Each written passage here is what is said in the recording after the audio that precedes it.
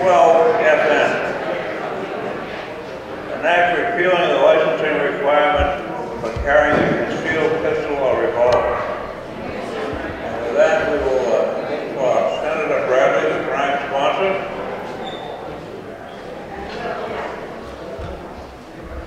The microphones are in our house.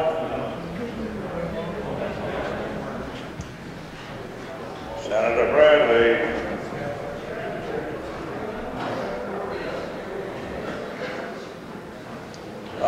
Like most senators, he's late.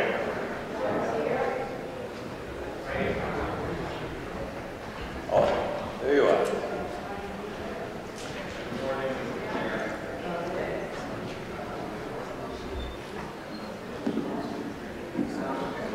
You know, senators can't get anything right sometimes, including turning on the microphone. Good morning, Mr. Chair. Goodbye. Good morning, members of the committee. Pleasure to be here as the prime sponsor of Senate Bill 12. I want to thank all of my fellow co-sponsors who have stood on this issue for several sessions. I, in particular, want to thank all the people with the little blue insignias on who've given up a day of work to be here to support their constitutional rights, to defend their lives, their liberties, and their loved ones. And that's what this is about today. This is actually a pretty simple bill when you think about it. As New Hampshire citizens and as Americans, if we have the right to legally own a firearm after going through the background check, in New Hampshire, if you carry a pistol or a revolver on your hip like this, totally legal. If you do this, which is what most of us do, you need a special permit. A permit that is normally fairly easy to get, but not always. And I think you will hear testimony today from people that testified in front of the Senate that one person in particular applied for the third renewal or second renewal, it was a third permit, in a town in southern New Hampshire and was denied that permit. It took over 100 days for her to go to court and get the order overturned. It cost a lot of money to do that. Thankfully, for her, she wasn't being stalked or harassed or threatened in some way that is altogether too common today. And it was really more a denial of her constitutional rights as opposed to a denial of her ability to protect herself from a known threat, maybe from an unknown threat. And so I ask you, as you think about this, given that open carry for any law-abiding citizen, and that's what we're talking about, law-abiding citizens who have the right under the Constitution of the United States and the New Hampshire Constitution to openly carry a revolver or a pistol. To be able to do so without the sometimes cumbersome process of getting a permit. So that's what this bill does. As you know, there are, under federal law, some instances where people can be denied their Second Amendment rights. If you're a convicted felon, convicted of a drug crime, domestic abuse, or an adjudicated mental health situation, and you don't have the ability to purchase a firearm and are denied those rights. But once you've cleared that instant check and you've been able to buy the pistol, what this bill will do is allow you to carry it on a concealed basis. And let's face it, that's what most people in New Hampshire choose to do. Most people don't want to go to the grocery store, the post office, or anywhere else they are and openly carry. They prefer to not be secretive about it, but just be respectful of their neighbors. And so this bill will allow that to happen. There's also a process for continuing to get a permit, for reciprocity. which is important in terms of other states.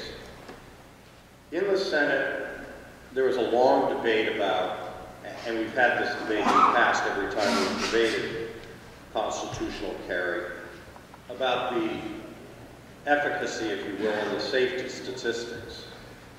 It really does need to be noted that New Hampshire is very similar to our neighbor to the west, demographically and in other ways. The state of Vermont has never required a permit to constitutionally carry. The FBI statistics, which are the statistics that should be looked at here, because those are the statistics about violent crime. Not the CDC statistics that you might hear about that include gun-related deaths from suicide, but the violent crime statistics. Vermont is by far and away the safest state in the nation. As I said, demographically similar to New Hampshire. We're very fortunate. We're the fourth safest state in the nation. Maine, which recently adopted this legislation, is the second safest state in the nation. And so it stands to reason that people who have the ability to defend their lives and liberties and their loved ones in those states, translated to New Hampshire, we're probably going to become a safer state as a result of this legislation. And isn't that what this is all about? Both a constitutional right and the ability as a state to be as safe as possible. Look at Vermont, look at the Maine statistics, and please do the right thing as you have in the past on several occasions in this very room and pass Senate Bill 12 as you passed Senate Bill 116 a couple of years ago and a couple of other bills. Mr. Chair, happy to answer any questions. Are there any questions for the committee? I might add that we have 2 hours for this hearing, and the more questions that we have, the longer it's going to take. So I guess there's no questions, Senator. Thank you very much. Dick Hinch.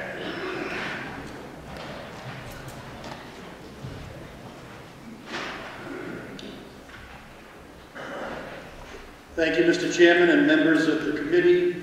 For the record, I am Representative Dick Hinch. I represent the town of Merrimack, which is Hillsborough 21, and I have the honor of serving as the House Majority Leader. Mr. Chairman, it should come as no surprise whatsoever that I am here in full support unconditionally of this bill. Myself and 95% of House Republicans and a bipartisan majority of the members of this body supported similar legislation in 2015 and 2016, only to have our former governor veto both bills. House and Senate members have been working on this issue for years to achieve this important balance that enhances the rights of law-abiding gun owners, clarifies existing laws to prevent misinterpretation, and preserves public safety. And we are finally in possession of taking the culmination of this work and sending it to a governor who will honor the work of the legislature on this issue on behalf of our many constituents who believe this is a fundamental constitutional right and sign the bill. This bill does not extend rights of those who would be otherwise prohibited by state or federal law from possessing a firearm. Those with criminal intent will continue to obtain, carry, and use firearms in illegal ways. Impeding the rights of lawful gun owners based on the action of criminals is frankly unfair. This is not a political bill. This is not a bill that oversteps or overreaches. This is common sense legislation that allows people to protect themselves and their loved ones by exercising their Second Amendment rights under the Constitution. This is reasonable and a long overdue measure that will enhance freedom for our responsible firearms community and will be an overall deterrent to crime. Mr. Chairman and members of the committee, I ask you to recommend this bill ought to pass, and I look forward to joining my fellow House members in passing this legislation in the coming weeks. Thank you, Mr. Chairman and members of the committee, and I do have written testimony to pass it. Thank you, Representative Hinch. You can pass your testimony to the clerk. I will. And we will call Representative Mike Harrington.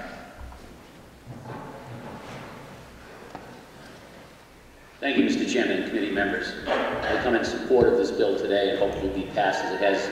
As I said, we have a governor that's now going to sign the bill. So I think I'd look at this in a couple of ways. The present law is just plain silly. And as Senator Bradley showed you, I mean, if this is not a cell phone, don't anyone get excited. But that is legal to walk down the street. That is not. To me, that's a silly law that says this makes a difference between breaking the law and not breaking the law. If this was a holster and it had a flap on it, and I opened the flap and exposed the weapon, that would be legal. If the flap falls back down, that's illegal. So it's a silly law that sets up silly situations. A few years ago, I should mention, I'm a long-time concealed carry permit holder in both New Hampshire and Massachusetts, and I'm also a certified NRA pistol instructor. So I'm familiar with weapons and how to handle them. A situation came up a few years ago before my wife got a carry permit. We were in a parking lot. I was going to go in and buy a newspaper. It was the summertime. I just had a t-shirt on. I didn't have any concealed garment. Get out of the truck and I said, oh, guns, seeing people makes nervous. A lot of people don't like to see people walk around with a gun. And I can tell you, I walk around with a gun all the time. It's almost always concealed. And I've never had anyone come up to me and go, give me the look like they knew I was carrying it. But I said, well, I'll just leave it in the truck. So I took the holster off and put it down in the seat of the truck. Got out and I said, I just broke the law if I walk in that store because my wife cannot legally be in that truck with a loaded handgun if I'm not there with it. And yet she could stand in the parking lot and hold the gun up for the world to see. And that would be completely legal because she's one of the, like most people in New Hampshire, she's eligible to carry a gun in the open. So I think we're getting rid of what's a really silly law and silly situations that don't really apply. If you're a criminal and you're going to go in and rob a store, you're not going to be deterred by the fact, oh, I can't carry a gun concealed because I'm willing to kill somebody. So I don't think there's any relationship to that. And the last thing I want to mention is the suitable person standard. As with most, and people will speak on this more after me, but most gun control laws that were passed in the United States were passed. One of the main reasons for passing them was to prevent minorities from obtaining guns. And you know, this was passed a long time ago in New Hampshire, and I'm sure a suitable person back then was a white Anglo-Saxon male Protestant. And if you weren't, you probably weren't quite so suitable. And that's the same thing that was done in other states to prevent African Americans from getting guns. So the suitable person is something that is so arbitrary. I mean, if we're going to allow the police chief to decide that that's a suitable person to have the gun, do we do the same for driver's license? Well, I see Fred, he buys an awful lot of beer, and I saw him at the state liquor store. It's only a matter of time before he's going to drive drunk. Let's take his driver's license away right now, because he's not a suitable person.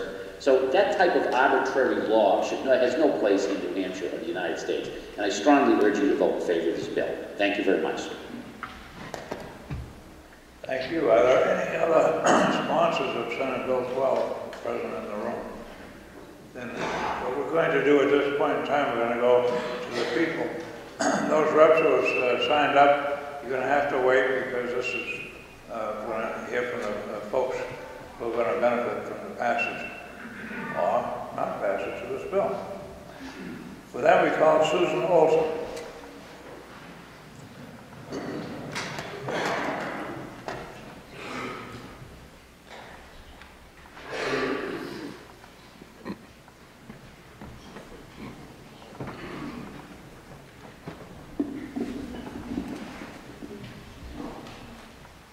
Good morning, Mr. Chairman, members of the committee, all of you who took the time out of your day today, time off of work, to be here and join us in this chamber. My name is Susan Olson. I'm the Director of Legislation for the Women's Defense League of New Hampshire. We are a New Hampshire-based firearms training, education, and safety organization dedicated to empowering the women of the state of New Hampshire. I appear before you today for the third time in support of the language in Senate Bill 12. The plain language of this bill, which has been made plain 3 different times, restores the rights of people, restores rights that were summarily dismissed approximately 100 years ago from all law-abiding New Hampshire citizens by a legislature determined to punish people who did not look like them, who did not sound like them, or who did not work like them. This simple bill ends once and for all the ethnic and racial discrimination that disarmed nearly 20% of New Hampshire's population in 1923. That 20% was a little more than 91,000 people at the time. And if we were to take that to today's population of New Hampshire, that 20% would be about the same as the city of Manchester. I want you to think about that.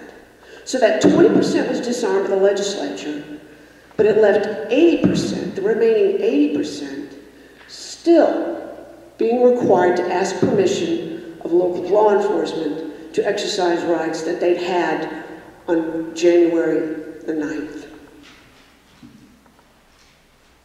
Imagine if your parents, my parents, I'm older than a lot of you guys, your grandparents or your great-grandparents waking up on the 9th of January, enjoying the same rights as their neighbors, enjoying the same rights as the people they worked with at the Amoskeag Mills, only to have a legislature decide that we don't like you. You're unruly. You've disrupted the city of Manchester. You've made demands on people. And for that reason, we're frightened of you.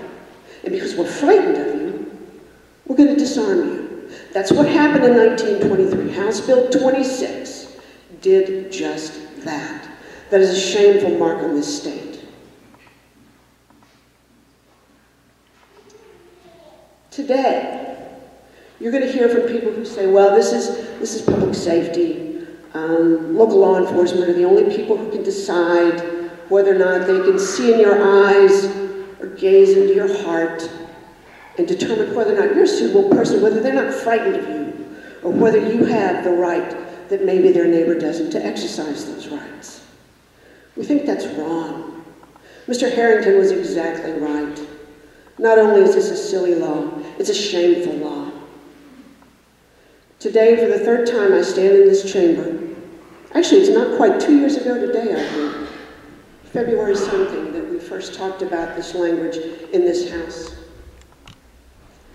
I'm going to ask you today to vote in support of Senate Bill 12 to remove the ability of someone to judge you based on your DNA, the number of your chromosomes, the origin of your last name, and to restore to 100% of the law-abiding citizens of New Hampshire the right to exercise their natural-born rights of self-defense.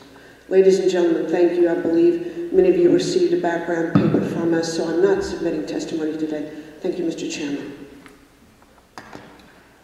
Thank you. Chair calls Kimberly Moore.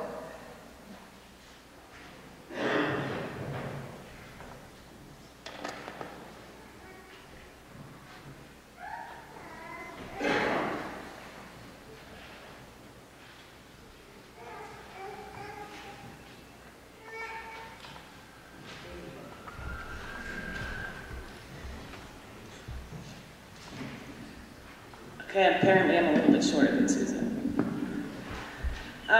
You know what's funny is the first time I ever testified in front of the legislature was in this room for this same bill. Because this same legislation we're talking about today is the same legislation. Oh, whoops. Sorry. I think that happened last time too. This is the same legislation that's already been passed by both the Senate and the House 2 times, exact same language. And we found out a lot of things during this process. The New Hampshire Department of Safety actually admitted some New Hampshire citizens are abused by government employees because of this exact law. The same way people were abused back in the 1920s, they're still being abused today. So I ask you, what amount of abuse is okay? Is a little bit of child abuse okay? Domestic abuse, sexual abuse, animal abuse? I'm pretty sure all of us here today would agree that no form of abuse of any kind is ever okay. We've had women testify, and they have testified in this same room that they were denied their right to carry concealed how they saw fit because their police chief thought they didn't need to because they were a woman. Well, I'm here to tell you right now, that's absolutely abhorrent. Women had to get a senator involved so she could practice her right because her police chief denied her because she was a woman. I gotta tell you right now, women are the people who need to protect ourselves the most, and we're damn good shots. We're not gonna put up with this kind of abuse from people in our own state. And the thing is, what about the women who didn't have a voice for them, didn't have a senator to go to, the single mom who wanted to protect herself but couldn't afford to take time off from work, couldn't afford thousands of dollars of attorney fees, or was afraid? Because not everyone and not every woman has a big mouth like me and will stand up to people who are doing something wrong. Hey, I can say it, I admit it. Y'all know it's true. and the thing about this bill is it only affects law-abiding citizens. This law doesn't do anything to stop criminals. It literally only affects all of us in this room who are law-abiding citizens. You'll hear hysterics from hoplophobes who will say that, oh my God, illegal aliens and everyone, all these bad people are going to be able to conceal carry. No, they're not. Because those people can't even legally purchase and possess firearms today. This only affects law-abiding citizens. The only people in this state who are being abused by this law are law-abiding citizens. That's why it's time to end the abuse. You know, it's interesting, I said, you know, I've been here a few go-arounds, and it passed both times. But what's the difference today? The difference today is that on November 8th, voters had a choice to make. They could vote for a governor who was for gun control and against this bill, or they could vote for a governor who said he would sign this bill if it came across his desk because all of you passed it and then the House passed it and the Senate. The voters made a choice on November 8th. All of you here are supposed to be representing your voters and your constituents. They want to end the abuse. They're sick of coming back here every few months to have to stand up for their rights and end the abuse and having it just be vetoed. So they decided to change that. And that's what we're all counting on all of you here today, to do exactly what the voters elected you to do and elected Governor Sununu to do. It's time to end the abuse. Please vote ought to pass on SB 12. Thank you. Chair calls Alan Rice.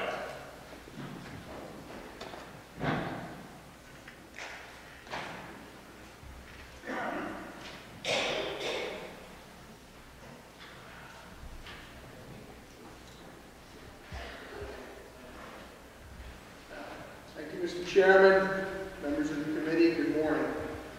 For the record, my name is Alan Rice. I am the Vice President and Training Director of the New Hampshire Firearms Coalition, an organization representing thousands of law-abiding firearms owners, dealers, and manufacturers. I'm also here on behalf of our partners at Gun Owners of America, a national organization which represents hundreds of thousands of law-abiding firearms owners. We strongly support Senate Bill 12, and we urge you to promptly vote this bill ought to pass without any amendments or changes.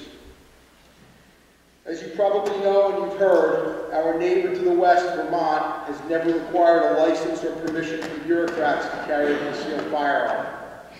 In 2015, Maine passed a constitutional carry law to do away with that state's permit requirement. None of the 3 northern New England states has required a license to carry a firearm openly or unconcealed. Maine, New Hampshire, and Vermont are consistently ranked as 3 of the safest states in America. 3 of the safest states. Criminals prefer unarmed victims. Concealed carry works because the gun is concealed and a criminal does not know if his potential victim is able to fight back. The right to own, carry, and use firearms for self-defense is a constitutionally protected civil right and should not end when a person puts on a coat. The founders did not contemplate citizens groveling to public officials to exercise that right. That is a 20th century creation. The police have no duty to protect average citizens, and according to the U.S. Supreme Court, the police cannot be held responsible for failure to prevent a crime. Armed self-defense by law-abiding people has been proven to work.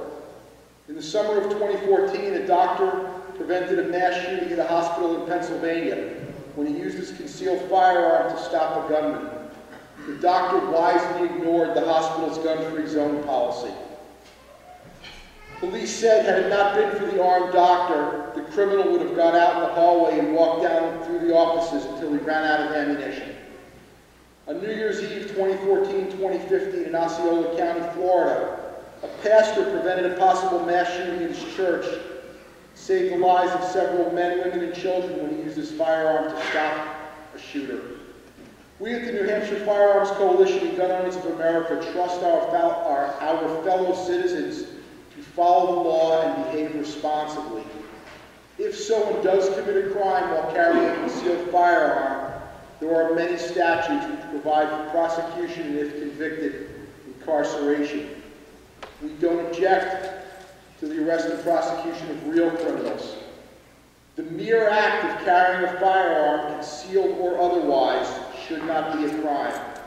What we strongly object to is the practice of making otherwise law-abiding people ask permission to carry a concealed self-defense firearm.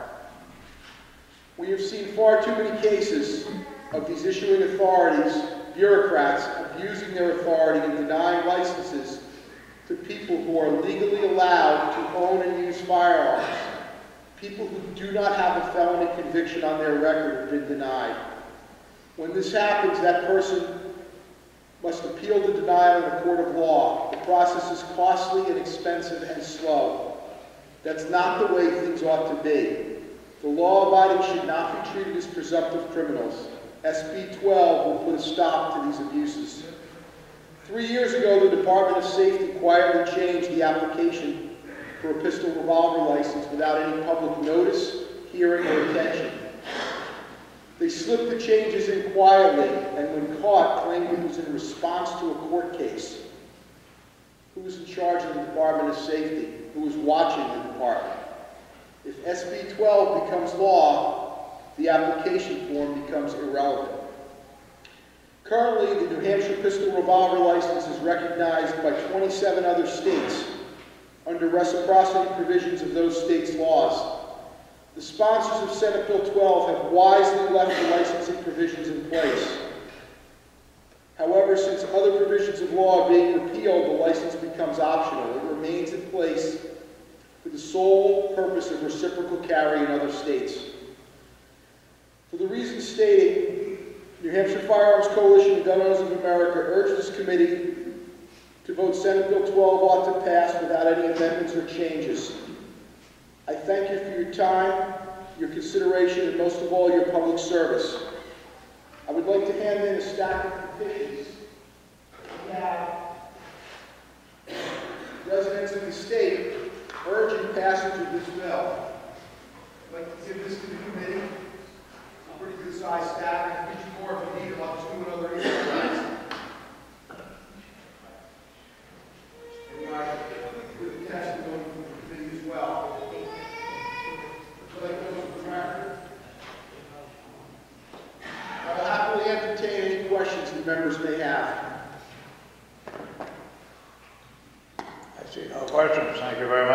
testimony. Thank you. Chair calls Earl Cole.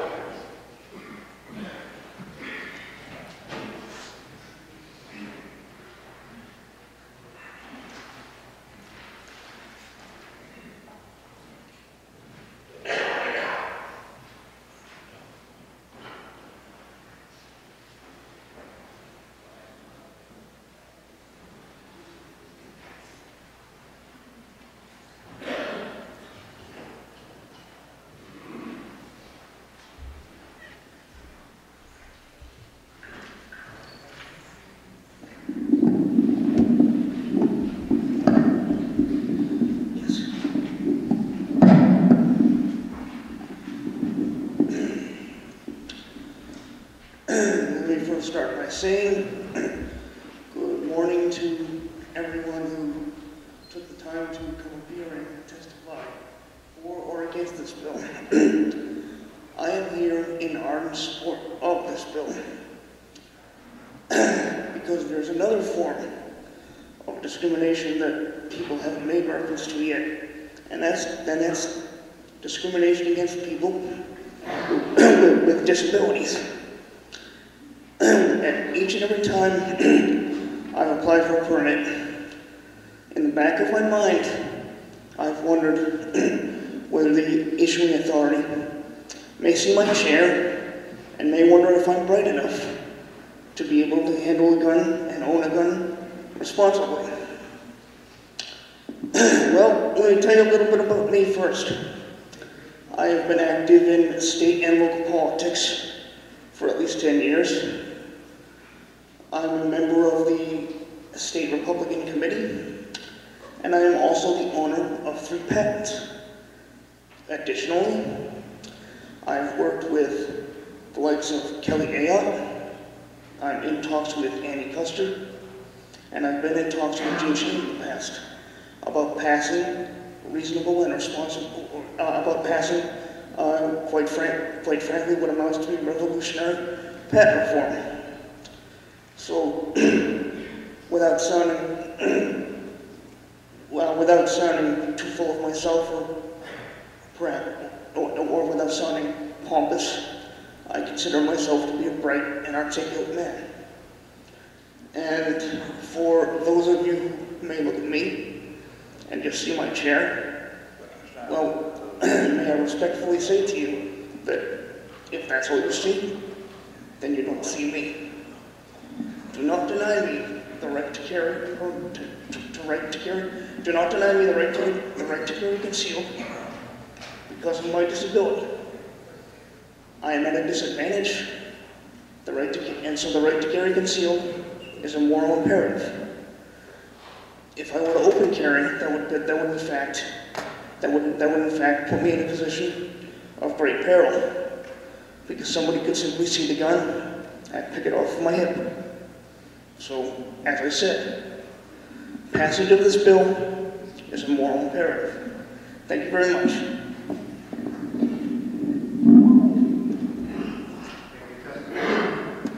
Thank you for your testimony. The chair will call Amy Lott.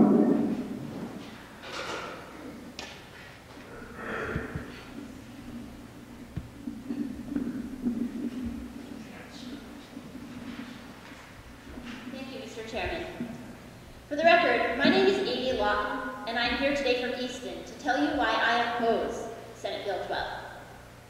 Gun violence started mattering to me on December 14th, 2012, when my stepmother, Dawn Hochsprung, was killed in the hallway of Sandy Hook Elementary School. She was the principal there. The story of that day has been told many times by the media. Today, however, I want to tell you what happens when the reporters shut off their cameras and go home. As a result of gun violence, I now carry with me an anxiety that hovers on the periphery of everything I do. Sometimes it's a minor presence. Sometimes it's bad, like in the lockdown drills we have at the elementary school where I teach, as I reassure my students that they are safe from the bad guys. I'm nervous in public places. Loud noises startle me, and crowds are uncomfortable. I have 2 children of my own. As much as I try to shelter them from the horror of Sandy Hook, They've absorbed some of the terror of that day. Thanks to gun violence, trauma and loss are now threads woven into their identities. This is true for my son in particular, who was 5 in 2012, old enough to know what was happening. He turns off the radio in the car now because he doesn't want to hear any bad news going on around the world. He hates conflict and often expects the worst. I think he sees more bad guys than he used to. 2 Aprils ago, he ran in a local kids race, and as we were driving home, he confessed to me that he had been kind of worried that there was going to be a bomb at the finish line. Last summer, around the campfire one night, he told me that he'd been thinking about death and had 3 questions. Does it hurt? Is it dark? And will there be stars? Now, I know that a concealed carry permit would not have stopped the massacre at Sandy Hook, but permits for concealed carry offer some measure of protection against gun violence. Some people will argue that carrying concealed weapons can prevent violence and help people protect themselves. This is a myth perpetuated by the NRA. It is far more likely that guns will be used to harm people than to stop a crime. Please don't laugh. That's rude. I live in the North Country. I'm not anti-gun. I'm pro-common sense. And requiring people to apply for a concealed carry permit is common sense. What is the harm in doing so? If you have nothing to hide, then why not take that extra step? Your minor inconvenience can mean peace of mind for myself and for my son Wyatt and many other residents of our state. Please oppose Senate Bill 12. Please help the many people like me and my children who look at the world and see more bad guys than we used to feel safe in public places. Thank you. Thank you for your testimony. Again, members of the committee, if you wish to ask any questions, please just raise your hand. Chair will call Ralph D'Amico.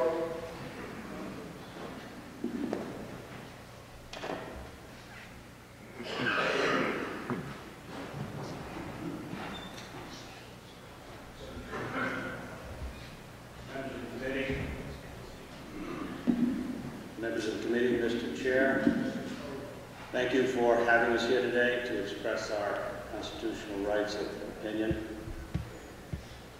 I want to thank Senator Bradley for finally persisting in bringing this bill back for what is now a 3rd time. Having passed the House and the Senate 2 times previously, I'd like the committee to consider that perhaps this is a mandate from the people. This, I cannot recall in my 29 years of coming to Concord to hear bills, testify at bills, any issue that has had such back and forth motion as this one. I think it's about time that we got on board and listened to the people. One of the better things, or one good thing that comes out of this bill is the elimination of the ambiguous statement of suitable person. The Gun Owners of New Hampshire, of which I'm Vice President, has for years strived to get a better definition for chiefs to go by, or selectmen to go by to issue permits, and we haven't been able to do it. This, in plain language, says if you are able to buy or possess a gun under the federal and state statutes, you are, in essence, a suitable person. So hats off to that portion of the bill. You will probably hear testimony today that blood's going to run in the streets, that there's going to be an increase in carrying of firearms, and I doubt very much that this is true. When you're a felon, you very well know what your limitations are. They tell you at your sentencing, they tell you at your parole hearings, in no uncertain terms of firearms involved in your life for a good period of time after you're a felon. To assume that the passage of this law is going to be opening the floodgate for felons to all of a sudden feel or think that they can carry guns is foolhardy. So I implore this committee to please pass this. It's a worthwhile bill, a long time in coming, and thank you for your time. Thank you for your testimony. Questions of the committee? Okay, I remind those testifying too that we try not to be repetitive. We do have quite a bit, not that anyone's being repetitive, but just remind you if it's being said that try to keep it to a few minutes. Chair will call Claire Summer.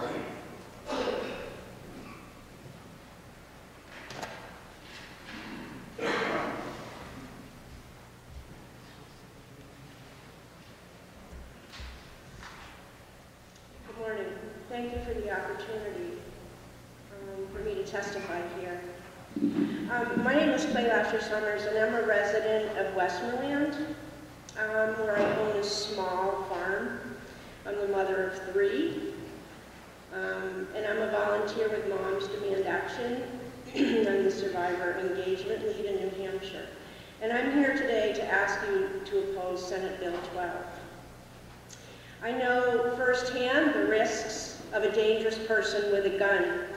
When I was 13 years old, my mother not knowingly married a man who was abusive. He used to beat my mother. He would threaten to shoot me. I used to go to school with black eyes. One day, my stepfather, in a rage, this was not the first time, took his gun that he was not supposed to have and threatened to shoot me. As I turned to go into my bedroom, he fired his .30-06 and I was shot. After I was shot, I was lucky enough to go to Dartmouth, and I was hospitalized for a long time. I was semi-paralyzed. It's not easy for me to stand here in front of you. It's not easy for me to share this personal story of a woman who was shot. But I do it because I believe that we must make sure that others across the state do not experience the horror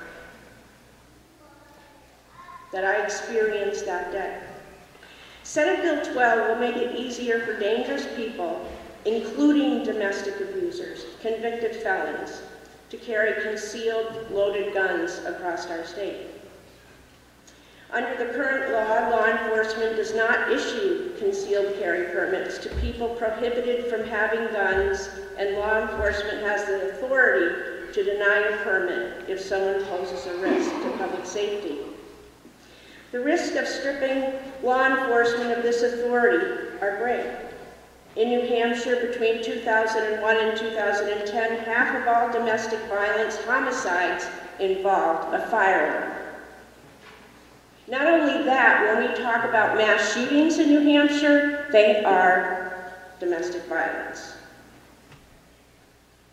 This is an alarming statistic and is evidence that we should be doing more, not less, to keep these women safe and reduce their risk of harm.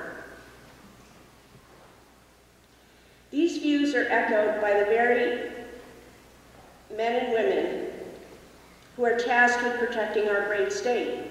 In the past, when bills have been considered that would dismantle the permitting system, the New Hampshire Association of Chief of Police have spoken out in opposition because they know it would be a danger to public safety. They have stated their opposition this year as well. So through volunteering with Moms Demand Action and as the survivor engagement lead, I have met hundreds of survivors of gun violence. They're like me. We want to make sure no other family feels the pain of being shot or having a loved one taken from you in an instant because of a dangerous person with a gun. As legislators, you're in a unique position to pass laws to keep citizens of our great state safe. This is not a partisan issue. I would like to state that. I live in a house that has a gun safe, that has 2 locks to get into it. I have hunters in my family.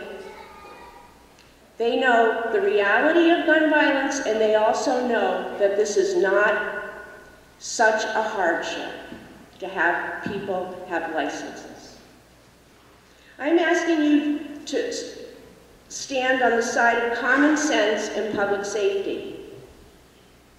I'm also here at the request of one other New Hampshire gun violence survivor who lost his daughter and was shot himself. He could not be here today because he's working. I ask you to listen to your constituents, to listen to the police association charged with maintaining public safety, and to listen to those of us who truly understand the risk of a gun in the wrong hands. You have the power to prevent another 13-year-old girl from feeling the pain that I once felt and I still feel today. Please vote no on Senate Bill 12, which will make New Hampshire residents, including women and children, less safe. Thank you very much. Thank you for your testimony. The chair will call Penny Dean.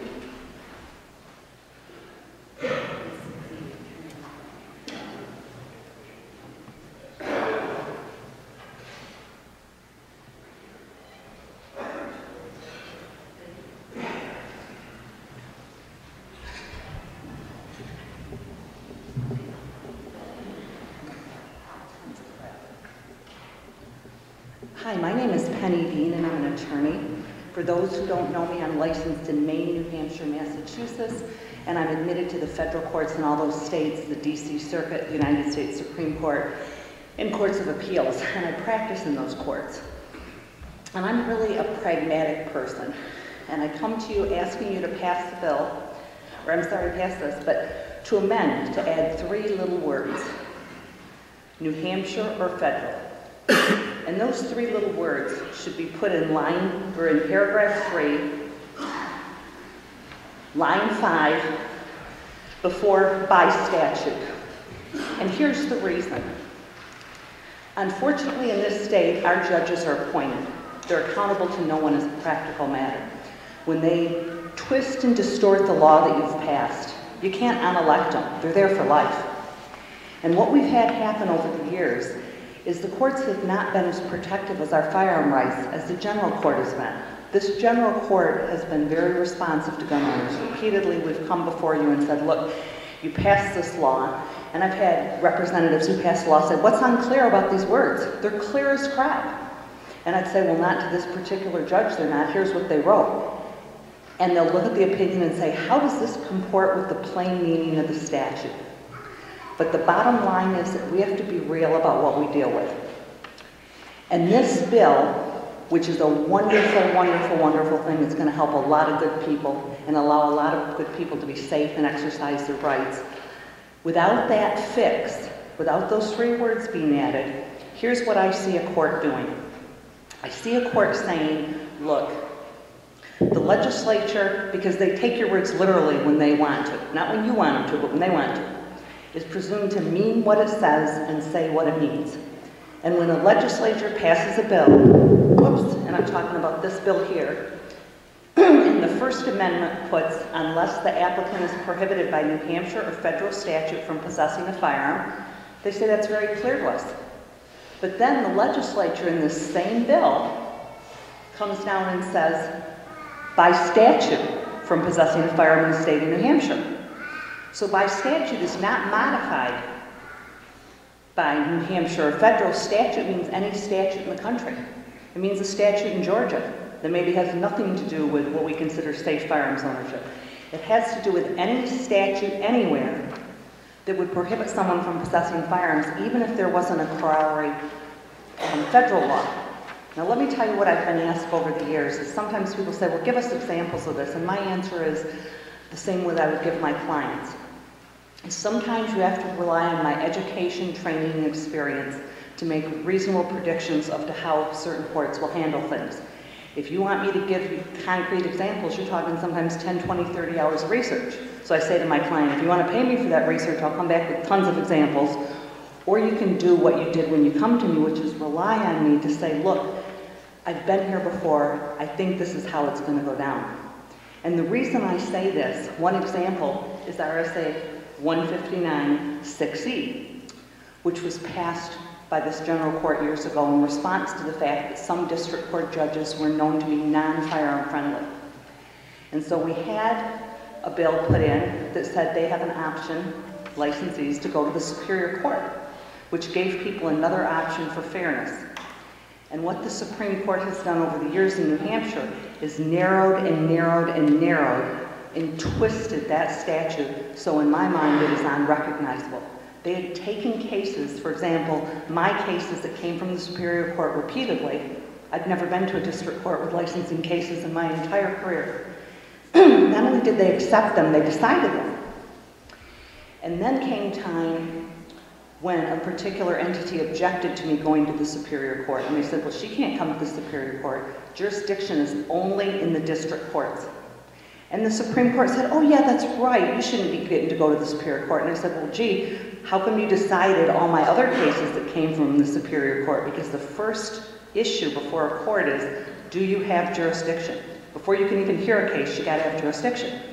And the Supreme Court said, oh, well, they might have been in error. And so the bottom line here is that people need to be able to protect themselves, and not everybody has the money to hire a lawyer. Not everybody can go to court. And quite frankly, not everybody can wait to exercise their rights. And the bottom line is that people need this. I can tell you what's happening in a case of mine today, right now. And my client, fortunately, has given me permission to discuss it with this committee. His name's Dave Bushong, and he lives in Nashua. Nashua, in my mind, has a pattern and practice of demanding essentially photographs. Years ago, we had chiefs of police in this state demanding fingerprints and photographs before they would issue a license. And they would very coyly say, well, the law doesn't say I can't. And so those of us in the firearms community came before the general court and said, look, chiefs of police are demanding fingerprints and photographs. And out of that passed RSA 159-6 Roman 2, which is no fingerprints or photographs will be required. Well, I give the chiefs an A for ingenuity, because they said, okay, we can't take photographs anymore, but we demand your driver's license. And that all has a color photograph on, so we copy it or scan it on our high-speed scanner. We now still have a photograph. And what they do is they find endless ways to get around the law. Endless ways. And the sad thing is they don't just pick on the minorities, the disenfranchised. Sometimes they pick on regular people. I almost had to sue the city of Concord over my license. And I can tell you that I've never been arrested or charged with anything in my life. But the bottom line is some of the chiefs and some of the licensing entities do this because they can. And really, the thing that you have to ask yourself is this going to make a difference to any type of crime rate? Law-abiding citizens are still going to obey the law, and criminals are not going to be concerned if there's one more violation of law that they're making here. So I respectfully ask you to pass this with my 3 words added, and I think it would make a difference. And here's what I always say. People say, well, wait, let's pass it, and a few years down the road, if there's a problem, come back, we'll amend it. What about the people you heard in the interim? Does anybody ever think about those people? And I do. Because not everybody can afford a lawyer, and not everybody, even that can afford a lawyer, wants the publicity that comes along with a lawsuit against a town. And so I'm happy to answer your practical questions if you have any, but I respectfully say this is really, excuse me, really, really necessary. And I think the bottom line is that there are people like me who still will always have a license. And so the form, I think, is still relevant, the form that the state police prepare. Because in order for you to have limited reciprocity, you're still going to need a license. So I think there's still going to be a whole pile of people getting licenses still. But what this is going to do is allow those who to $10, there was a time in my life $10 was a lot of money to me. It certainly isn't today, but there was a time that $10 made the difference to groceries or no groceries. And we still have a lot of people like that in this state. And do they deserve to protect themselves? You know, that $10 that people pay for a license does make a difference to some. And I respectfully ask you to consider those that can't afford to take a day off work and come here and speak to you. Thank you. Thank you for your testimony. Of the committee. Chair will call Tony Likas.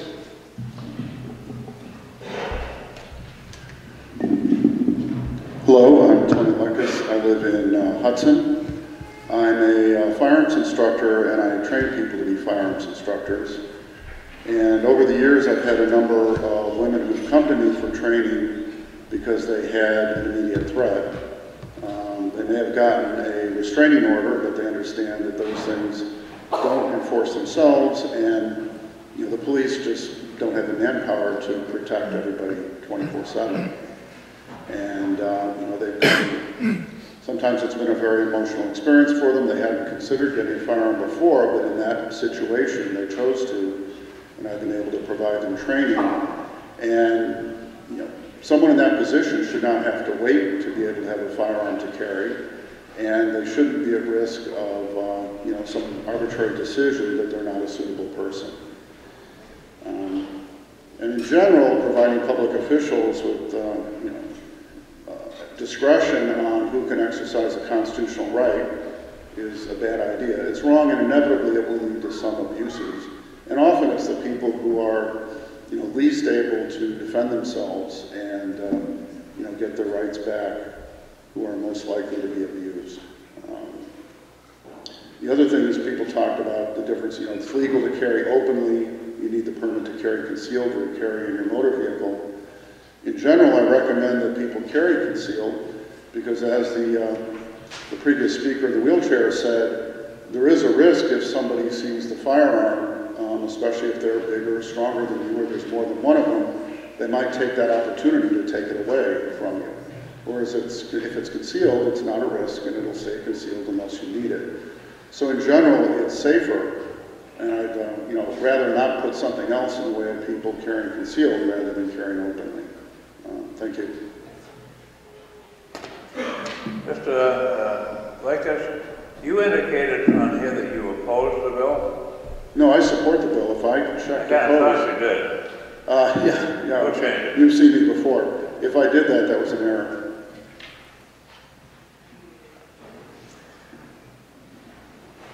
Chief Brent Putnam, and he'll be followed by Harrison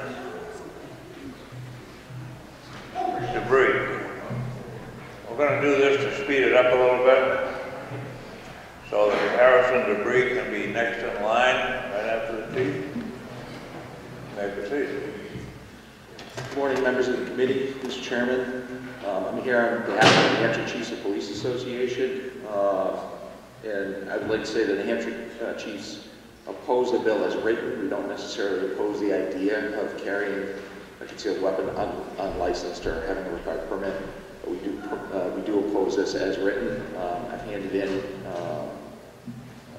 written testimony for the committee to review. I don't want to take up too much time. I know we have a lot of speakers.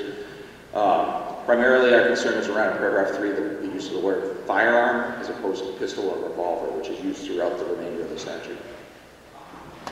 Thank you. Thank you. Harrison Debris.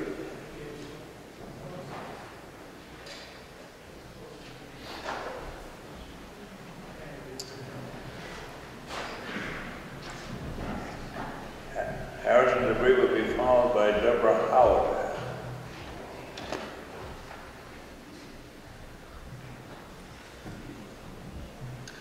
Thank you for having me here, members of the committee. My name is Harrison Debris. I'm from Dover. And I'd like to ask you for your support of SB 12. Why is this needed? Mainly because police chiefs across the state are not following the law, and the law has outdated terminology to arbitrarily discriminate against citizens. I know of several individuals who've been discriminated against for past history that really shouldn't make any difference. They can't be here today, so I want to share their stories. I know of 2 individuals who've been denied because of a criminal record that contained a mistaken arrest. One gentleman had been arrested for being a felon in possession, but he wasn't a felon. His father was. It was a mistake. He had the same name as his father. Due to this, he was denied a license to carry because arrests stay on your record forever. A second person was denied for an arrest, but he was never even charged with a crime. He was denied because of this. Where's the due process? A former colleague of mine in Tufton Borough was denied because of a 20-year-old misdemeanor marijuana possession conviction.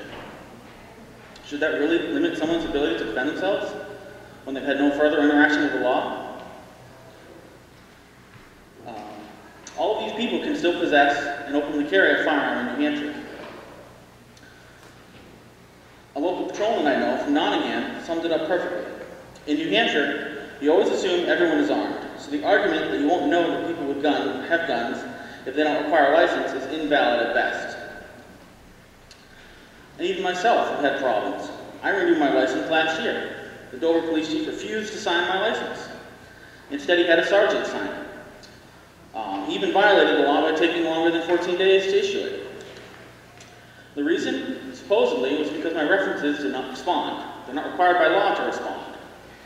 And there's no even requirement in law that the references even have to be listed on the form.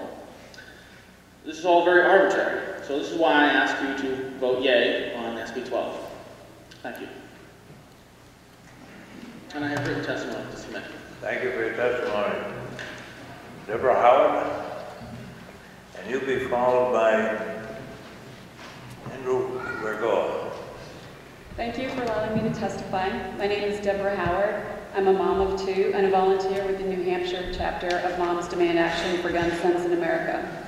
We are a grassroots movement of American mothers, fathers, and others fighting for public safety measures that respect the Second Amendment while protecting Americans from gun violence. Moms Demand Action is part of Everytown for Gun Safety, the largest gun violence prevention organization in the country with more than 3.5 million members. The most important question here is, will this bill make New Hampshire safer? And the answer to that question is no. Concealed carry without a permit will not reduce crime. Civilians carrying guns rarely thwart shooters, and they may impede and endanger responding law enforcement. Therefore, this law will do nothing to make our state safer. In fact, it will make New Hampshire less safe by allowing dangerous people to legally carry concealed, loaded guns in public with no criminal record check and no oversight by local law enforcement. Requiring a permit to carry a concealed firearm has worked well in New Hampshire for 90 years. The permit is quick and easy to obtain and does not place an unreasonable burden on law-abiding citizens. There are some people who are inconvenienced by having to go to the police station once every 4 years and pay a small fee. And there are a few who are unfairly denied a permit. These cases and the inconvenience are outweighed by the need for public safety. Law enforcement are being killed and injured on duty at alarming rates in the U.S. and in New Hampshire. We say that Blue Lives Matter, but we are proposing to take away one of the tools that law enforcement use to protect themselves and the public. New Hampshire is currently one of 31 states that give law enforcement the authority to deny a permit to people who, if they carry concealed guns, would pose a threat to public safety. Law enforcement officers often have relevant knowledge of people seeking a permit, such as prior incidents of domestic abuse, mental illness, or other violent behavior. In each of the last 2 years, the New Hampshire Association of Chiefs of Police has spoken out against similar bills. We should support law enforcement by giving them the tools they need to help keep guns out of the hands of dangerous people. People have stated that having civilians with guns makes it harder for them to do their job. Police have stated that having civilians with guns makes it harder for them to do their job. How are they to know who was one of the shooters and who was a good guy with a gun when they arrive at a chaotic scene? At the incident at the Empire State Building a few years ago, even police with comprehensive ongoing training accidentally shot 9 innocent bystanders in the chaos of a stressful active shooter event. Proponents of this bill argue that more people in public carrying concealed guns will make us safer. The facts say otherwise. While the gun lobby claims that armed citizens avert crimes, research by the Department of Justice showed that people rarely use guns to defend themselves in this way. Stanford University researchers have found that so-called right-to-carry laws are associated with higher rates of aggravated assault, rape, robbery, and murder. According to CDC data from 2014, Vermont, which has no requirement for concealed carry permit, had a death by gun rate of 10.3 per 100,000, compared to 8.7 in New Hampshire. Massachusetts, which has stricter laws around concealed carry, had a death by gun rate of only 3.2 per 100,000. We are all fallible human beings who get angry, drink too much, careless, or are under stress. Everyone having a gun at their side at all times carries the risk of escalating the outcomes of disputes or these negative emotional states. These stresses and states are a routine part of life, whereas most of us will never be caught in an active shooter situation. The risks of more guns in public far outweighs the few times that people may potentially defend themselves. After the state of Missouri repealed permit requirements for purchasing handguns in 2008, their homicide rate rose 18%, while the national rate fell by 11%, according to Johns Hopkins Center for Gun Policy and Research. Without training, and none is required in New Hampshire, armed civilians cannot effectively engage shooters. In New Hampshire, there is no training on making critical shoot or don't shoot decisions. Joseph Vince, a leading national expert, recommends training that involves real-life scenarios, shooting in stressful situations, and firing range practice. If concealed carry holders do not have this training, and they are not required to in New Hampshire, then they will not be making the public more safe by carrying a concealed gun. Also, there is no public demand for the current law to be changed. In a study by Survey USA in April of 2015, 73% of New Hampshire voters support keeping the current concealed carry permit system in place. In addition, 71% of gun owners and 74% of concealed carry permit holders themselves support the current system. The Second Amendment to the Constitution gives people the right to bear arms. As Supreme Court Justice Scalia stated in the Heller decision, that right is not unlimited. He wrote, like most rights, the right secured by the Second Amendment is not unlimited. It is not a right to keep and carry any weapon whatsoever, in any manner whatsoever, and for whatever purpose. He also stated that the court even recognizes a long-standing judicial precedent to consider prohibitions on carrying concealed weapons. As the Supreme Court has stated, it is possible to balance the right of individuals with the safety of communities. I am asking you to search your conscience. Do you believe that taking away one of the tools law enforcement in New Hampshire has to ensure public safety is for the good of the people? Is the inconvenience of the few worth putting the larger community at risk? And what about the right of the people to live their lives free from the threat of gun violence? Why should we dismantle the current system that has worked well for 90 years? I urge you to vote SB 12 inexpedient to legislate. Thank you again for your time.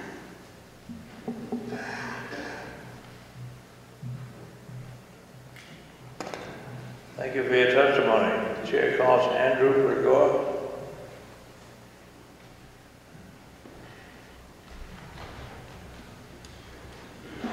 Thank you, Mr. Chairman, and members of the committee for your time today. My name is Andrew Gregoire, and I reside in Manchester's Ward 5. I'm a proud member of the Democratic Party, and I'm here to speak in support of SB 12. As a progressive, I always fight to defend the rights of women, minorities, members of the LGBTQ+ community, and other marginalized groups. I believe these classes are the very people most negatively affected by our current concealed carry law. When police chiefs, or even town selectmen, have the power to determine who is suitable to carry a firearm in New Hampshire, minority groups are the first to be negatively impacted. In fact, it's these types of laws that have historically been crafted for the sole purpose of disempowering marginalized groups. In 1923, the New Hampshire General Court added the suitable person language to our laws in RSA 159.6. According to the House Journal, the new law was passed to, quote, control the possession, sale, and use of pistols or revolvers, and required that, quote, no person shall sell, deliver, or otherwise transfer a pistol or revolver to a person who is an unnaturalized foreign-born citizen, or foreign-born person. In order to understand the weight of those terms, you must realize that in 1923, the process of naturalization was still largely governed by the Federal Naturalization Act of 1790, which limited naturalization to immigrants who were, quote, free white persons of good character. New Hampshire's 1923 law was written with the full intent of denying any non-white person the right to possess a firearm. There is no denying that, given the setting and cultural tendencies of the time, this law was simply a xenophobic and racist effort to prevent certain people from acquiring and carrying firearms. I am glad that New Hampshire now ranks among the least racist states in the country, but we need our laws to reflect our evolved sentiments. Unfortunately, given recent political changes at the national level, that very same xenophobic discrimination has reared its ugly head, even today in 2017. With hate crimes against minorities reaching the highest point in my lifetime, fueled by a firestorm of executive orders signed by Mr. Trump, the minorities situation has never been more dire. We must act now to restore equality here in New Hampshire and allow our most vulnerable citizens to keep and bear arms in defense of themselves and their families pursuant to Article 2A of the New Hampshire Constitution. Still, xenophobia is not our only problem here in New Hampshire. Blatant sexism and gender discrimination are also playing a part. We saw this in Hampton in recent years when a young woman was denied a permit and pressured into providing a photocopy of her driver's license and vehicle registration. These are not requirements under our concealed carry law, and it should be noted that her husband was not asked to satisfy these same requirements. We saw gender discrimination in Wyndham as well, when a mother was denied a permit because her listed character references did not reply in time, another request that is not required by law. These are just two cases that I know of personally, and I'm certain there are many others. It seems the patriarchy is alive and well in many towns indeed.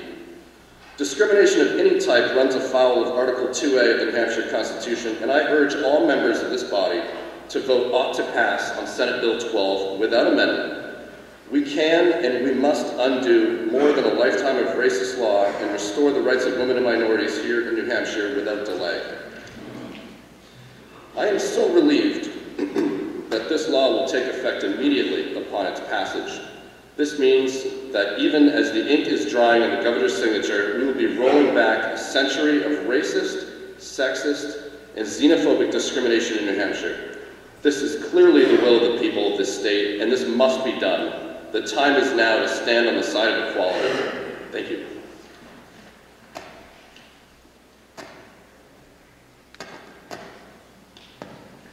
Thank you for your testimony. John Hohenwater.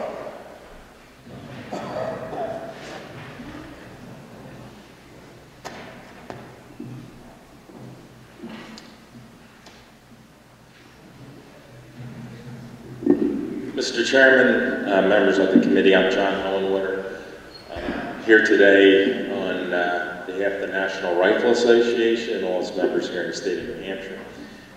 As you know, this is not a new issue, and it's been around 3 times, and we're hoping that the 3rd time is a charm, and I'm looking at some of the paintings back there, and I know George Washington is probably thinking the same thing along with some of his friends. But I want to thank Senator Bradley again for introducing this bill. I want to thank you with your diligence to do this 3 times and having this hearing today. I want to thank everybody showing up here today for this hearing. Again, this is not a novel idea, not only for New Hampshire, but across the country. I don't know if it's been mentioned yet today, but there's 11 other states that have similar legislation. And there's going to be a number more having it this legislative cycle. As New Hampshire has been kind of put in a stalled out position, more and more states have been passing this legislation. Now, I have an opportunity to travel to a lot of states where I hear a lot of testimony on a lot of different bills, and I've heard it on bills that actually created the system of where we are with the license and permitting system. And I can tell you that in the course of these debates, we heard the same opposition that we're hearing here today, that it's going to increase individuals carrying guns, it's going to increase felons carrying guns, crime rates are going to be soaring. Bottom line, none of those things happen. In fact, despite what you've heard here today, statistics show that states that not only eliminate victim zones, but have liberal laws dealing with these licensing systems that we do have in some of the states show lower crime rates. And one only has to take a look to your neighboring state of Maine, and Maine, I believe, still has more guns per capita in their population than any other state, but they have one of the lowest crime rates, which very good evidence that it's not about the guns that are out there, it's about the people behind the guns.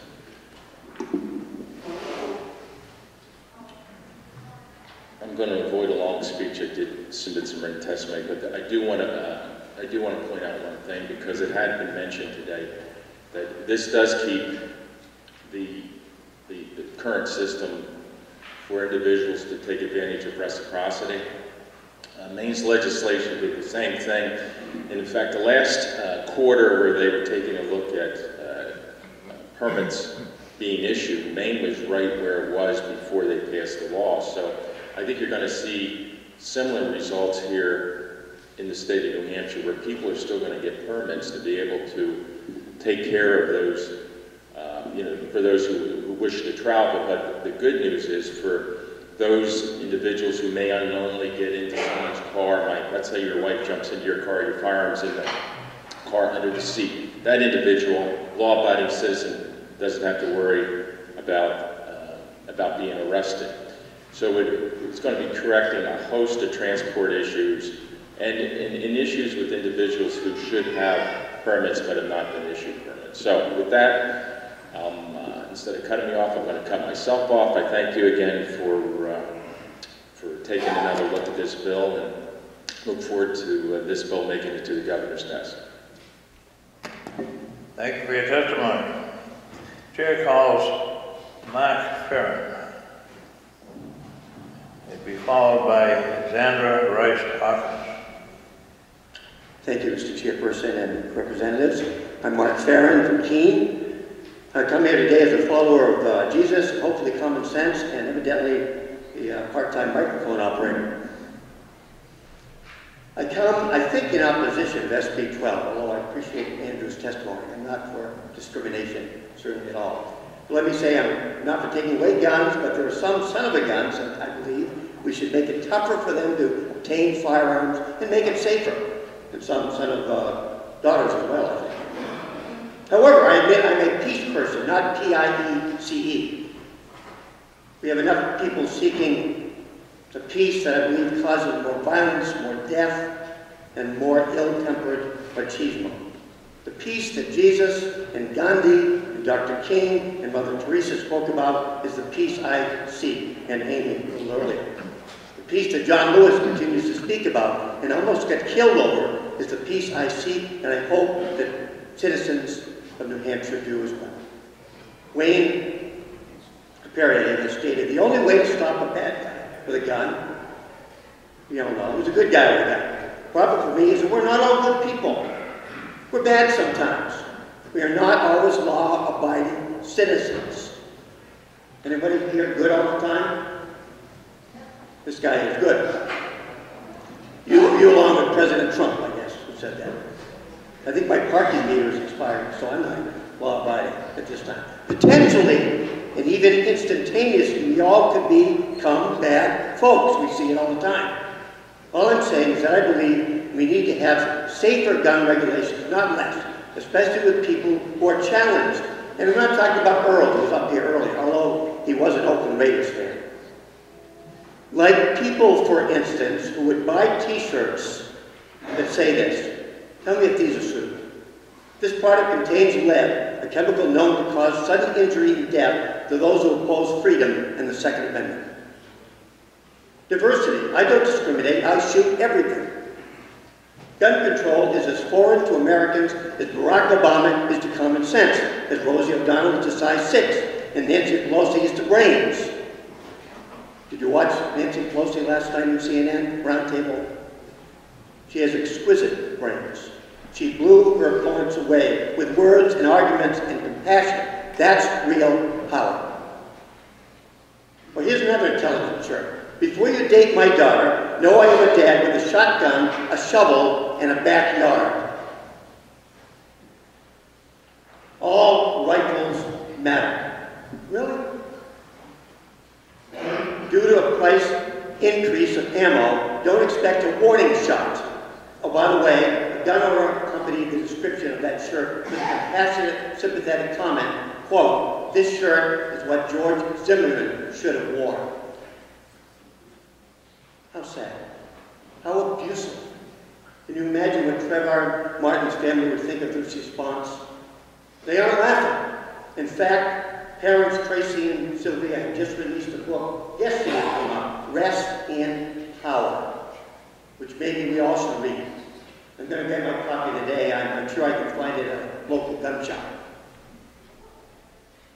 LGBT. Liberty, guns, beer, and breasts. Funny? And lastly, talk about discrimination. It's okay to pick on African American community or the LGBT community. Maybe we would prefer this one. Guns don't kill people. Postal workers do. Can you believe that there are tens of thousands of these shirts sold? We think it's funny? Like Amy said? These sentiments are not funny, but horrifically sad at best and incite violence at the next best. I believe these sentiments are part of the mindset of some, not all, but some, hopefully, just a few gun owners. I've talked to them over the years.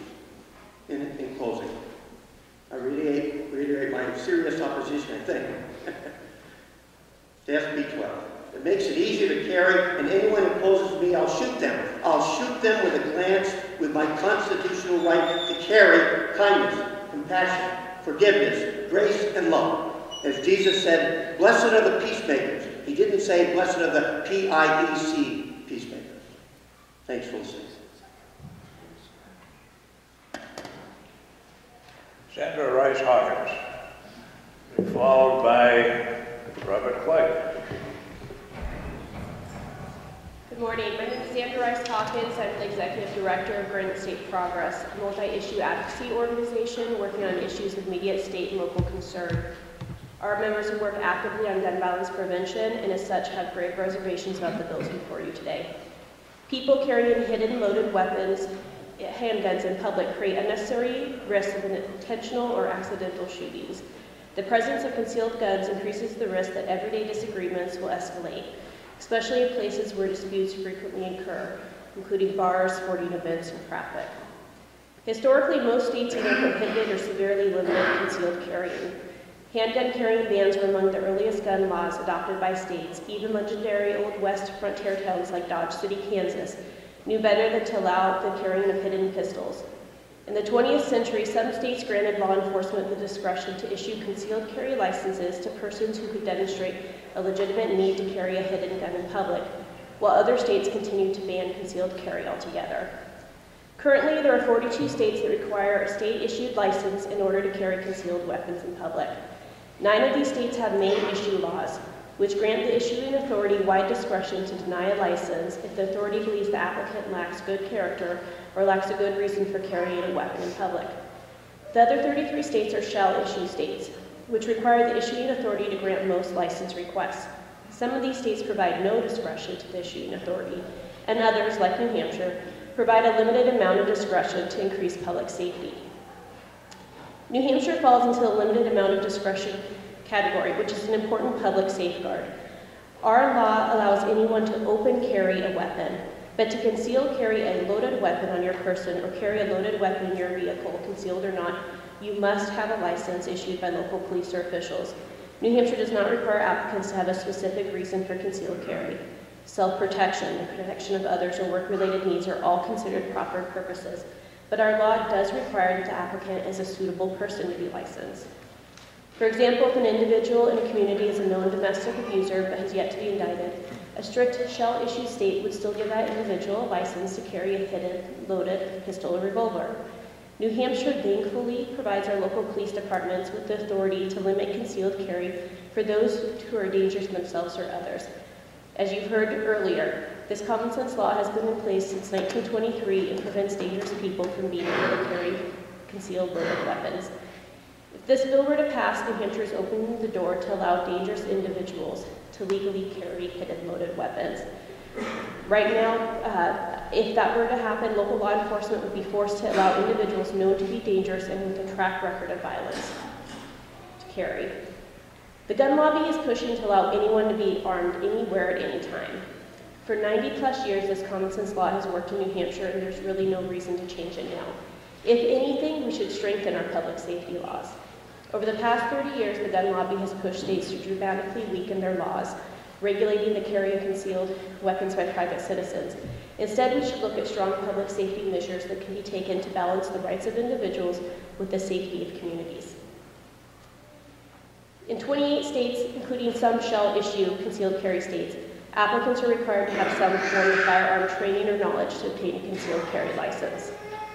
This can range from certified training courses developed by the NRA to classes in safe storage of firearms and ammunition, to a seminar on federal and state laws pertaining to lawful purchase, ownership, transportation, use, and possession of firearms. One state requirement in particular caught my eye. It requires that its firearm training course include techniques for avoiding a criminal attack and how to manage a violent confrontation, including conflict resolution. Among shall-issue states, Illinois, Kentucky, Michigan, North Carolina, South Carolina, and Texas require live firing as part of the firearm training component of the law. As more than half of the states in our country already require that a concealed carry applicant demonstrate that they have received training in firearm use and/or safety, this is certainly an area New Hampshire should look into.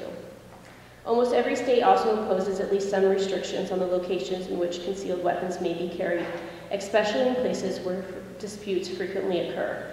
For example, Alaska, Florida, Illinois, Kentucky, Louisiana, Michigan, Montana, Nebraska, New Mexico, and North Carolina. I will give this to you in writing. There are several more. They all restrict concealed carry in bars or other establishments which serve alcohol on their premises. Alaska, as a reminder, has no licensing requirement but does have this law in place. Another chunk of states limit concealed carry at polling locations, a bill which your committee heard last week, and 6 at public sporting events. The majority of states prohibit concealed weapons on school property, in prisons or jails, courthouses, and other government buildings. 8 states do not require a permit to carry a concealed weapon in most circumstances, but 5 of those 8 states, including Vermont, ban firearms in grade schools, whether worn openly or hidden away. Representative Burt asked last week when I testified before this committee for that Vermont law, so I've included a copy of that in my testimony that I'll distribute to you. And in 1923, when New Hampshire's law was first put into place, the license was valid for 1 year only instead of the 4 years that the current law allows, or the 5 years that the sponsors would like to see this optional license extended to. A lot can happen in a 4 or 5 year span, including an individual committing a felony or being charged with domestic abuse. In the majority decision on the 2008 Supreme Court case of District of Columbia versus Heller, Justice Scalia wrote, "Like most rights, the Second Amendment right is not unlimited. It is not a right to keep and carry any weapon whatsoever in any manner whatsoever and for whatever purpose." And he specifically cites, for example, concealed weapons prohibitions have been upheld under the amendment or state analogs. The majority of the 19th century courts that considered the question held that prohibitions on carrying concealed weapons were lawful under the Second Amendment or state analogs. That is a quote. Contrary to what some may say, this bill does not provide any added protections to anyone, but it does make it legal for those with violent track records to carry a concealed weapon. We shouldn't remove the minimal protection that the New Hampshire concealed carry permit system has provided in the past. In New Hampshire, it is already easier to legally carry a handgun than it is to legally drive a car. These bills would make that worse. It's reasonable to deny concealed carry permits to those who are a danger to themselves or others. What this committee needs to decide is whose side it stands on. In a 2014 New Hampshire Supreme Court case, an individual named Mark Doyen sued the town of Hooksett for denying his concealed carry license. The individual had a prior criminal threatening conviction and an arrest for domestic violence, among other things. He told a Manchester police officer, excuse my language here, "If you fuck with my dog, I'll fucking kill you." The New Hampshire Supreme Court noted that on his domestic violence-related simple assault charge, quote, "As part of a negotiated agreement, the town placed the charge on file without a finding, and a criminal bail protective order was entered against the petitioner prohibiting him from contacting the complainant." On paper, this individual was not a prohibited person, but in real life, he was not a suitable person to carry a hidden loaded weapon. The court sided with the local police department. As members of the committee, you need to decide whether you stand on the side as someone like Doan, or whether you stand with the Police Chiefs Association and the other local law enforcement who've spoken out against this repeal repeatedly over the years.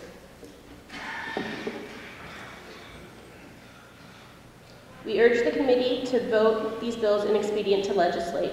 If you have any questions about the testimony I provided, my contact information will be available in the written copy I give to you. I'm also happy to take questions now. And there's also more information on the Law Center to Prevent Gun Violence, which generously provided some of the citations I read today. Are there any questions? Thank you for your testimony. Chair calls Robert Clegg, followed by Representative Wayne Benton. Thank you, Mr. Chairman, members of the committee.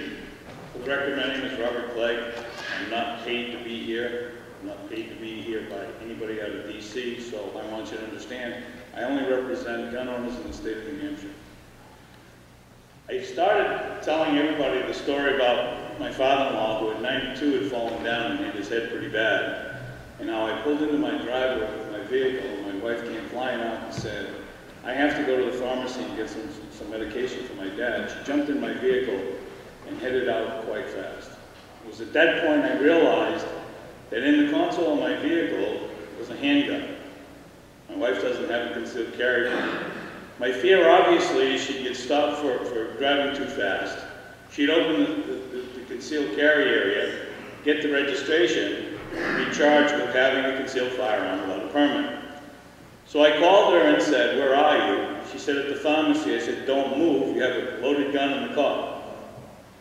Now, I wanted her to not move. When I got to the pharmacy, she was holding the gun out the window so that she wouldn't get in trouble. We live on the Massachusetts state line, so you can imagine how many people got more than a little bit upset that somebody was holding a gun outside a car window. The problem I have is my wife's one of the most upstanding citizens you'll ever meet. 10 times better than I am, and I admit it. But she would have been a criminal for no reason. It doesn't make sense. And I'm not looking to take away the ability to get a license. I like to be licensed in a number of states because of what I do for work. So I would need the police department in my community to continue to vet me, and I'm okay with that. But my wife shouldn't have to worry about getting in my car. Now, part of what I do is I go to tower sites. And I've had more than one occasion where I bet if I didn't have a gun, I wouldn't be standing here. Because people like to go to tower sites in the middle of the night and steal a copper. And when that happens, we get an alarm. We have to go up and see what it is. I'm too old to do it now, but when I used to do it, it was nothing to meet 5 people who were armed. Now, I heard somebody say that there's a poll that says that people blah, blah, blah. One of the companies I was involved in did polling.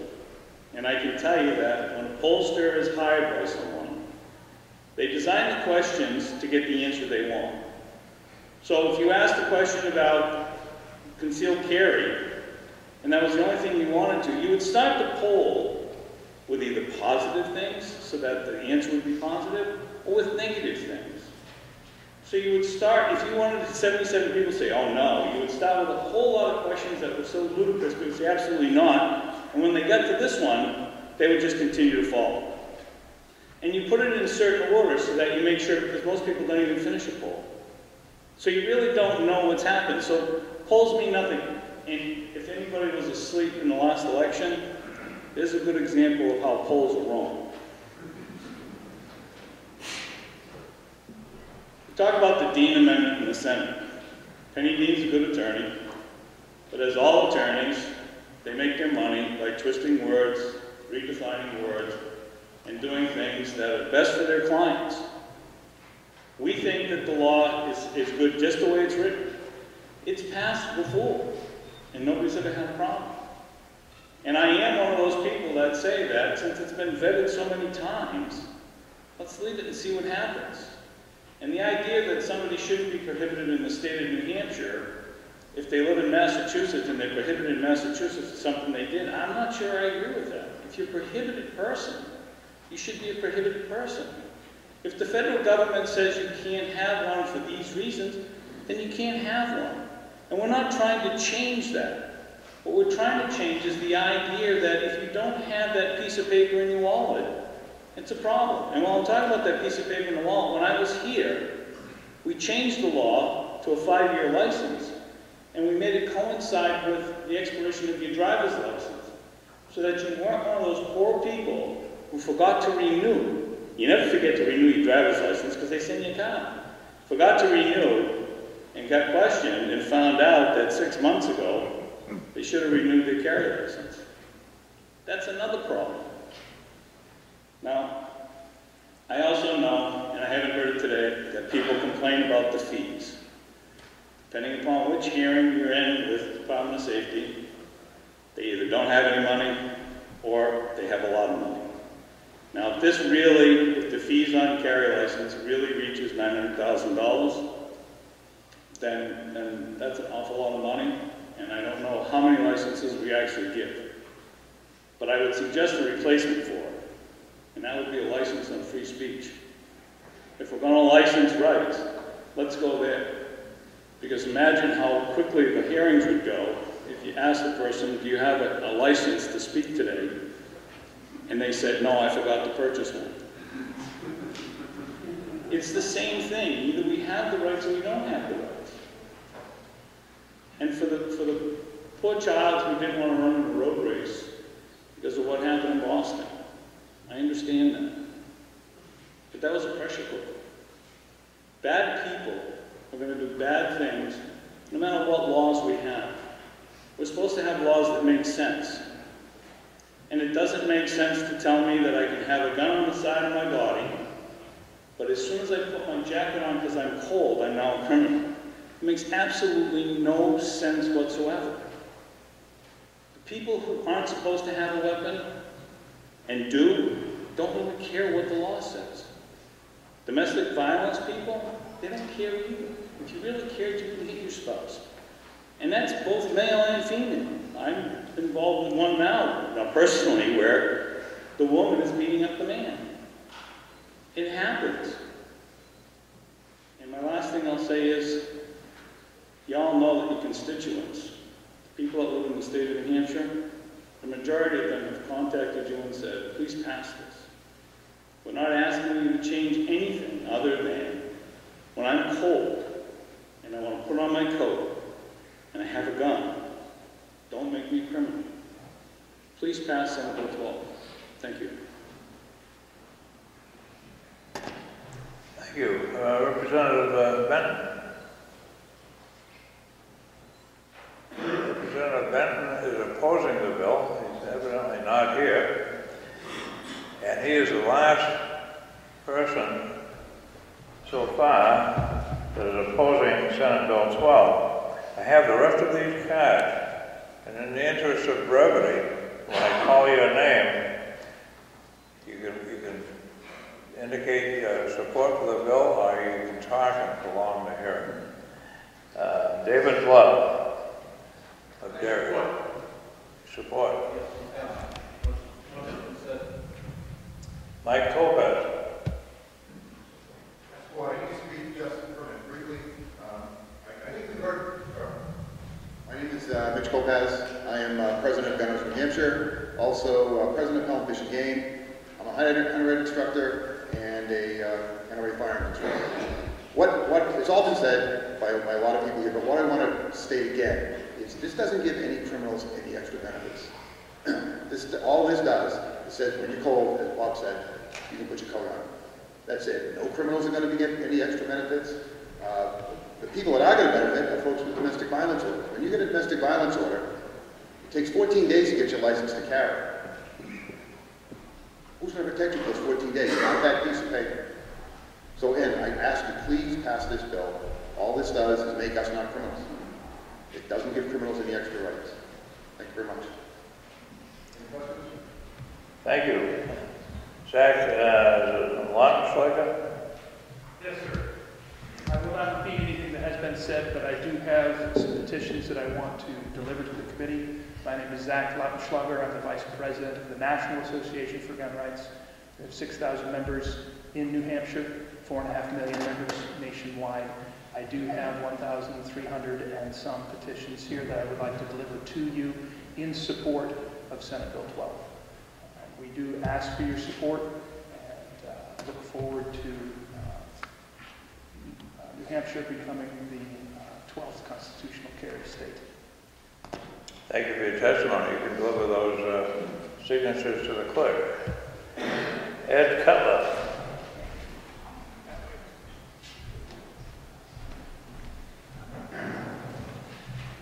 Hi, I'm Ed Cutler. I'm a resident of the state of Vermont, and I'm here representing 4,000 active members of Gun Owners Vermont and 500,000 people of the state of Vermont who have to go through major hassles trying to get a permit in this side of the river. Big problem is most states can get an out-of-state permit here. We can't unless we get cleared by a Clio because we have nothing to show as far as whether we're legal or not. 12 years ago, I got a New Hampshire permit, wasn't a problem. 4 years go by, and it expires. I don't realize it. Crossed the river numerous times. I'm only 2 miles from the border. I shop in New Hampshire. Don't tell the state of Vermont that, though. And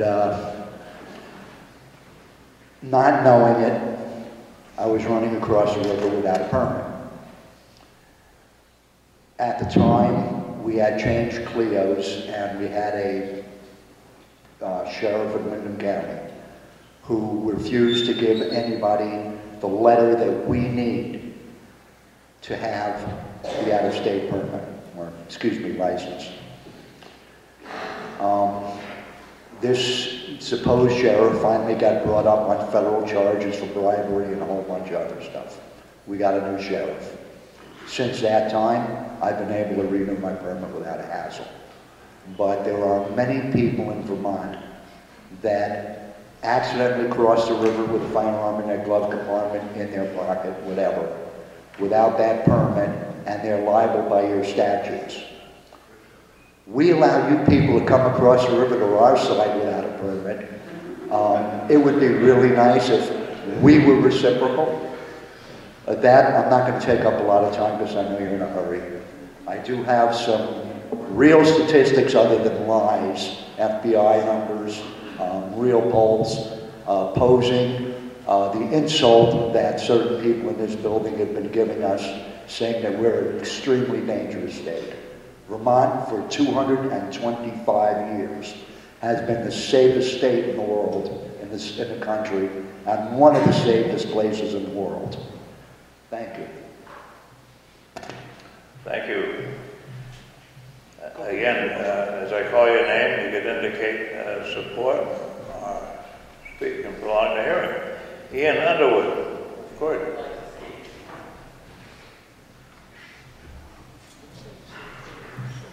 My name is Ian Underwood. I'm from Croydon. I'd like to address a couple of rationalizations that are often used to justify taking people's rights away, which haven't really been addressed today. Many people who would like to suppress the rights of other people are fond of saying, and you've heard this a couple times today, rights are not unlimited. For example, you can't yell fire in a crowded theater. I'm always amazed that an argument that dumb has stayed around for this long. I would ask you, for example, you have a right not to be raped. Is there any limit on that? No, there's not. And to conclude that because one right can be limited, all rights can be limited, is a little like concluding that because one animal has fur, they all have fur. It's a non sequitur. It's the kind of thing you're supposed to be able to identify by the time you get out of high school. Also, in case you don't know this, there is no law against yelling fire in a crowded theater. Penn and Teller, the magicians, do this every night in their live show. They've been doing it for years.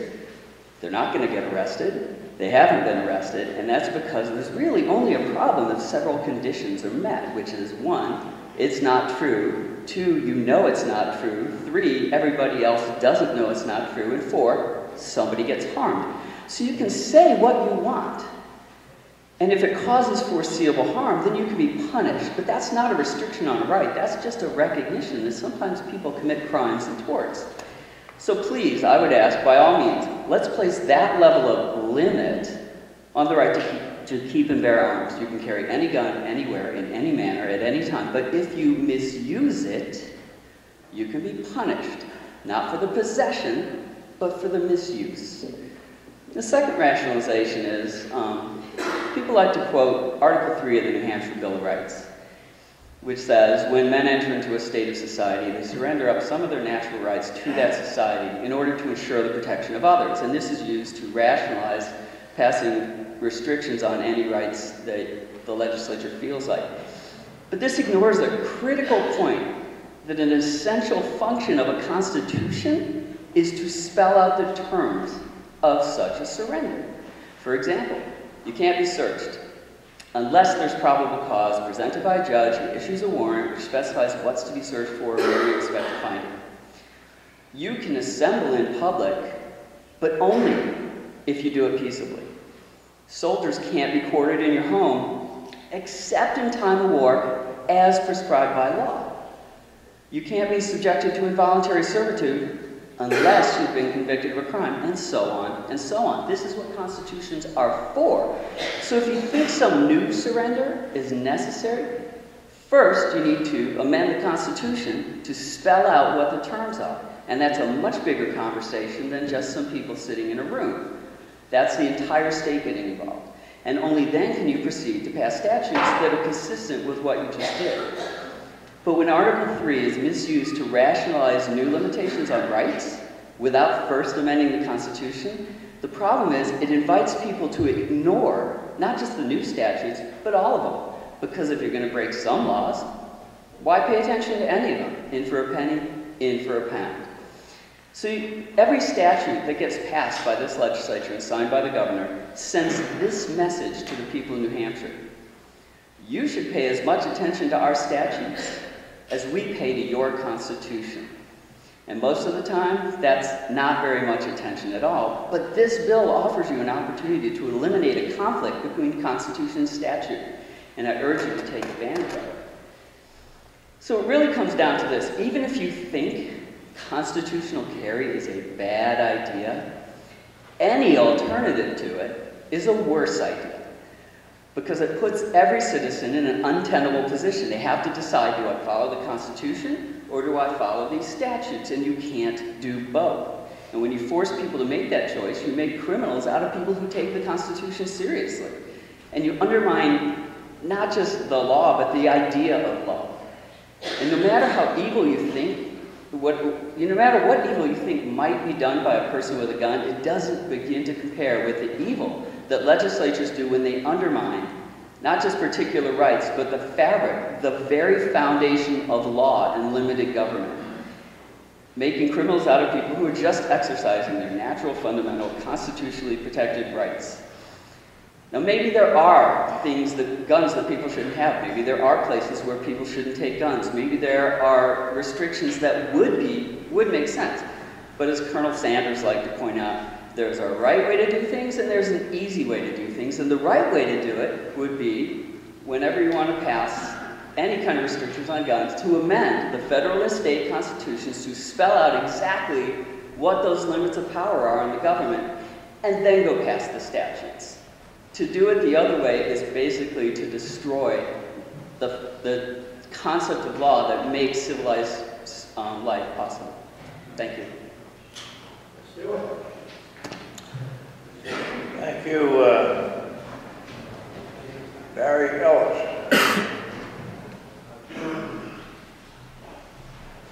If you can not repeat it, I don't know how you do that. I would like to speak, and I'd like to address an issue that maybe hasn't been focused on yet today, and that's just the issue of fundamental human rights.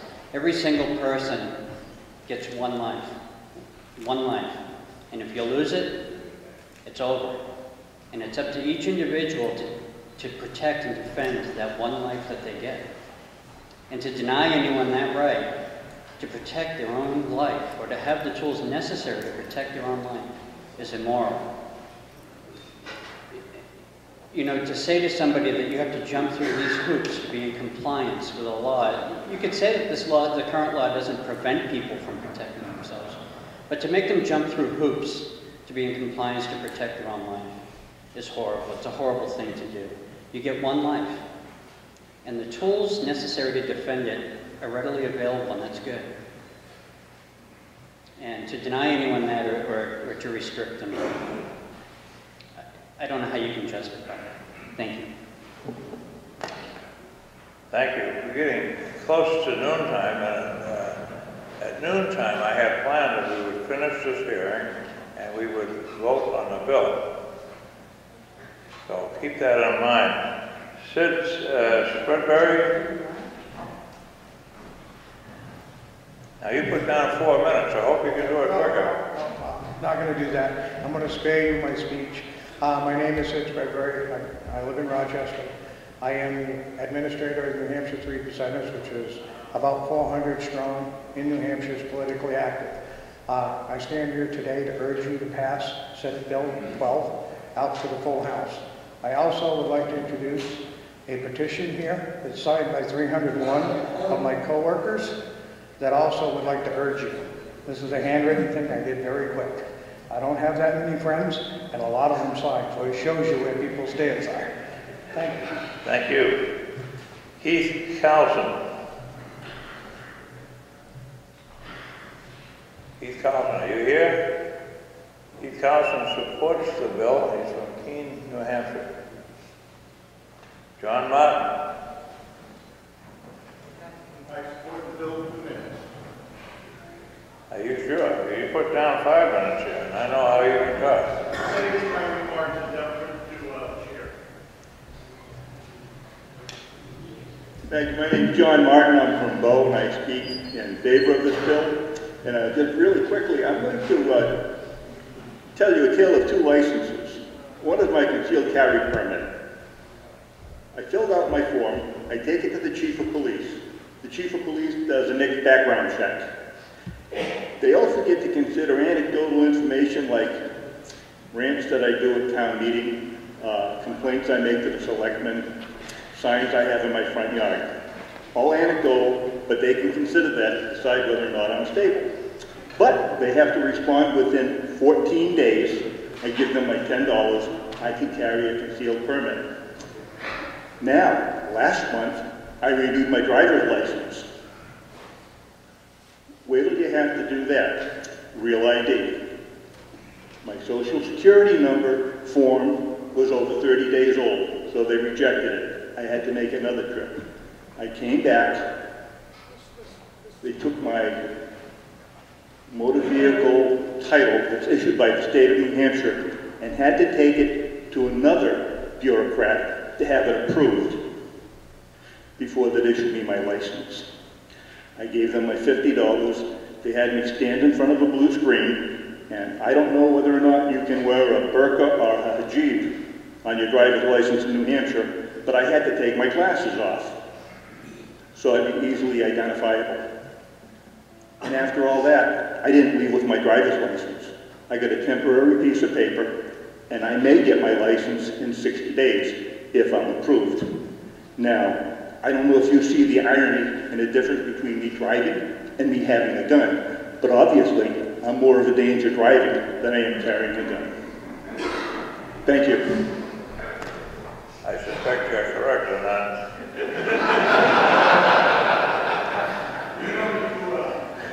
Michelle Level of Salem, representing the Women's Defense League of New Hampshire. Again, you put down 2 minutes, but I'll do it last, I promise. For the record, my name is Michelle Laval. I am the chairwoman of the Women's Defense League of New Hampshire. I want to let you know that the problem with the discrimination is active even today. A year and a half ago, I had to renew my pistol revolver license, and I was denied by the same police chief who had previously approved it twice. I do not even have a speeding ticket on my record, and I was denied by the same police chief who had approved it twice. And it turned out to be because I didn't put phone numbers of my references on the form, and it's not required. It was a complete and truthful application, and I was denied. Turns out, through a series of snafus, my hearing to get my license issued took 112 days. It was not expedited by the court, as it's supposed to be in statute. It took 112 days. And I'll further follow up. Yes, I got it. I have a copy of my written testimony with the details. I have a copy of the judge's order. It was issued that afternoon once we finally got to court. But the Women's Defense League also met with the Department of Safety.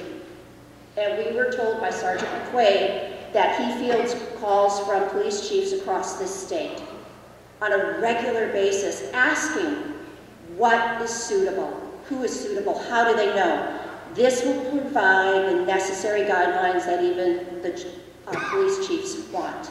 I ask you to support this bill and please end this discrimination. Thank you. Thank you. Dave Simpkin of Nashville. Can you beat 2 minutes? Less, sir. Good noon, Mr. Chairman, members of the committee. Thank you for carving out the time to hear my testimony, which I will abbreviate. I want to sharpen some of the references to data from other witnesses, simply because as an economist and a federally licensed firearms dealer, accuracy when it comes to numbers matters. If I write .40 in my dealer book for a weapon that is .45 caliber, I have committed a record-keeping violation under GCA 68, and my license to deal in firearms can be revoked. I want to point out that in 2015, Virginia edged New Hampshire as the 3rd safest state in the Union.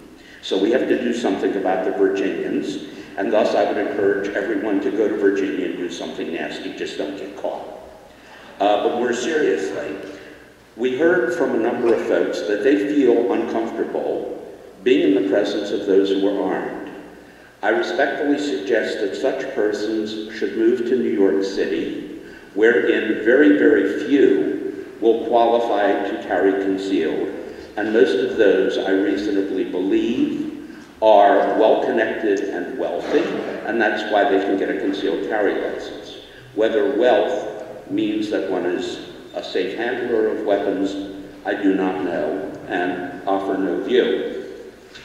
Second point where I want to clarify, and thus help the committee, is that the 1855 U.S. Supreme Court decision, where the court held that police in the United States have no duty to protect the average person, is still good law. In the words of a 1982 U.S. Appeals Court decision, quote, "It is monstrous if the state fails to protect its residents against such predators, but it does not violate the Due Process Clause of the 14th Amendment, or we suppose any other provision of the Constitution." On my prepared testimony, copies of which you will receive, you will see an accurate legal citation provided so that if you want to read this decision or the 1855 U.S. Supreme Court decision with your own eyes, you can do so. Many people here refer vaguely to a Department of Justice report. I cite to a specific source, and if you Google, and you'll find it, and you'll typically find it on the first page of results. The notion being, I recognize you don't have the time to go to the 15th or 20th page. One final quick point. Many folks who testify today offer the view that, gee, you shouldn't enact Senate Bill 12, and I pray you will enact it, because it's going to make it easier for criminals to carry firearms. At the end of 2014, there were approximately 355 million firearms owned in the United States, excluding those owned by Department of Defense. The source is Department of Justice, Commerce in Firearms in the United States, editions of 2000 and 2015. There is more than one firearm per resident, including infants, who usually don't own anything. The supply of firearms, relative to the number of those who wish to abuse them, is so large that to make a statement that doing away with our carry license is somehow going to help criminals is more than laughable. It bespeaks an incapacity to look at very simple data and draw reasonable conclusions. That to me is somewhat scary. In short, this bill, as many have said, eases a burden on the law-abiding, doesn't affect criminals, and I urge you to enact it, to vote it, ought to pass without amendment. Thank you very much. I will be happy, indeed overjoyed, to take your questions. Hopefully there won't be any, but thank you for your testimony.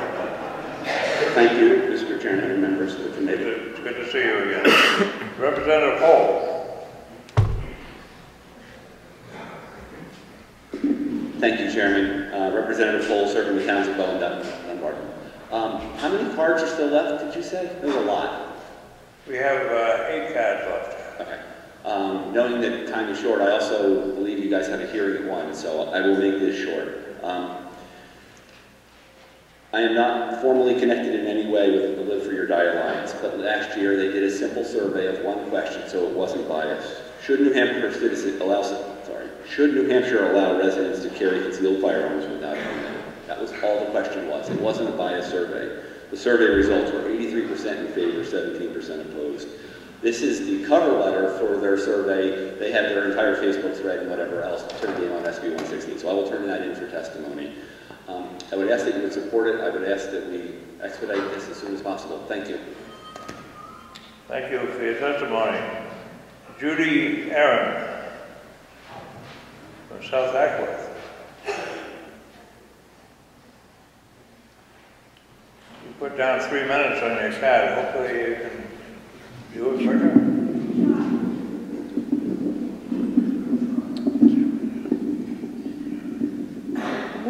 Good afternoon, good morning, whatever, Chairman and members of the committee. Thank you so much for hearing me today.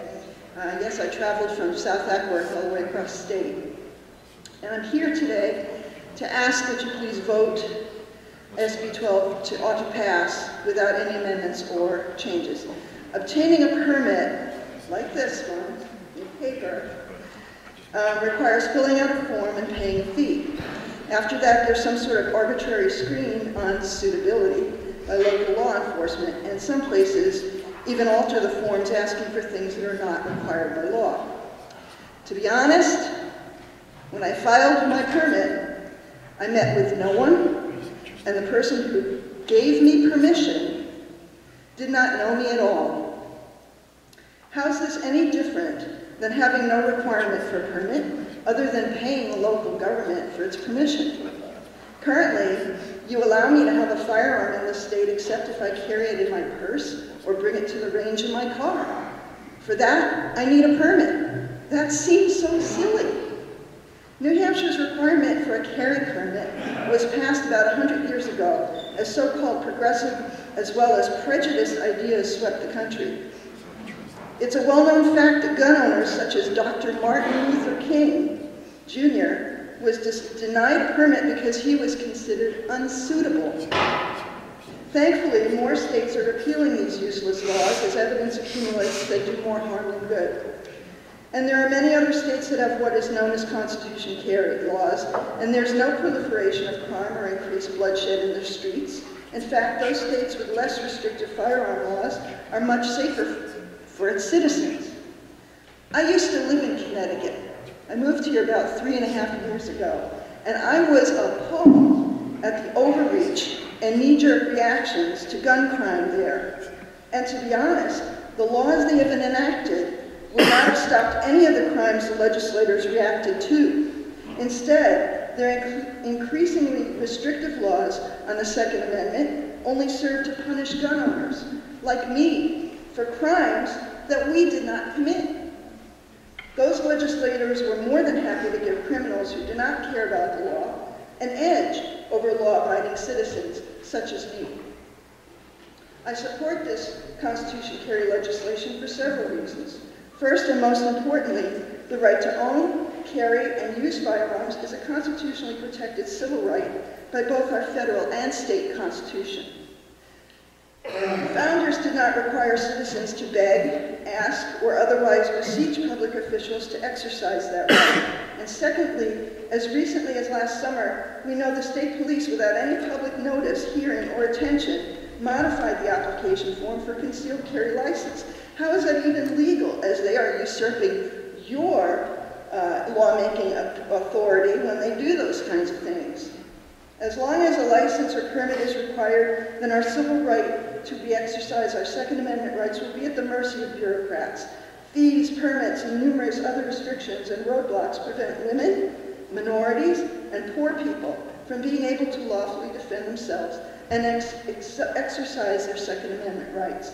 Those same people are arbitrarily judged by bureaucrats who dole out those permits, and many of whom do not know or understand the laws they're supposed to be enforcing. Lastly, as a New Hampshire citizen now, I find it utterly repugnant that pro-gun control zealots are spending millions of dollars and sending out-of-state representatives to come here to tell New Hampshire legislators how to legislate. As a woman who values her Second Amendment rights, and as a citizen of this great state, I'm asking that you remove this arbitrary roadblock called the concealed permit requirement from New Hampshire citizens wishing to exercise their Second Amendment rights. Let us join with other states, as well as our neighboring states, and pass constitutional carry through this committee to allow the full body of the House to debate and decide. Please pass SB 12 today. Thank you. I appreciate your time. Thank you for your testimony. George Lemon of Litchfield. Yes, sir. I'm going to speak to the microphone in the interest of watching the vote. I support the bill. I have one very, very quick comment, which is about 2 weeks ago, I made a mistake. Left my firearm in the car. My daughter, my car, without knowing it, and she was in violation of the law because she doesn't have a concealed carry permit. Make sure that no other citizen has that problem. Thank you for your time.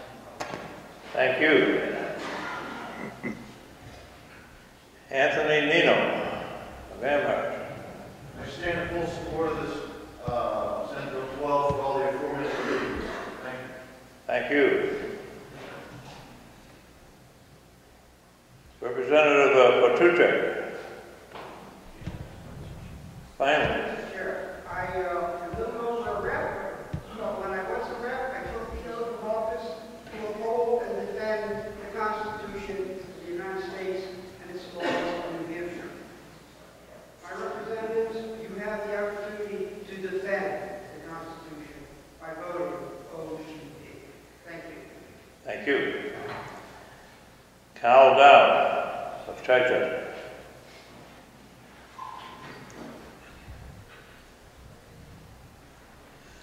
I'll be quick. I'm in favor of SB 12 constitutional carry because what it does is it restores a right that was wrongfully taken from us, that is God-given, and is supposed to be constitutionally protected by the federal government and the state government. And the only reason we have to have a carry permit is because our legislators misused their powers to discriminate against a certain race because they felt that they were unworthy to carry firearms, which violated these people's rights. Thank you. Thank you. Representative Dan Itzer. Thank you, Mr. Chairman. Thank you, members of the committee. For the record, I'm Representative Dan Itz. I represent the town of Fremont as a co-sponsor. I heartily recommend ought to pass. To Mr. Underwood, a loud huzzah. I could have not said it any better myself. I just want to remind you, the concealed carry license has never kept a criminal from carrying a firearm concealed. It only stops law-abiding citizens. That's the bottom line. Please pass this. And one other thought. It's ironic that I have more rights in Vermont and in Maine than I have in New Hampshire. Thank you. Thank you. Representative Somsick. And you are opposing the bill. That's correct, of course. That's correct, Mr. Chair. For the record, Peter Somsick, District 27, Portsmouth. Yes, I rise in opposition to this bill. My wife, my daughter, all of her friends are appalled by the idea of this law, and I am as well. I understand the principles behind why some people make constitutional claims here. Let's face it, that was a different era, a different time. I would allow anyone to carry a musket, but you know, you didn't have powder and you didn't have guns back then. So if it's all about carrying muskets, I'd be very fine. Automatic weapons, not so good. I don't have to bring data or statistics. It's common sense that this kind of bill will make it easier for criminals in this state. We're open for criminals anytime we want, and it will make it harder for law enforcement to protect the public. That's a no-brainer, okay? Apparently, however, it's true that many people in New Hampshire apparently feel insecure and enough so that they don't think their police and law enforcement officials can protect them. They have to protect themselves. I think that's an incredible statement against our law enforcement community. If 83% of people on this survey say they need a concealed weapon to protect themselves, I'm not sure why we need the police. Thank you very much. Thank you. Joe Hannon.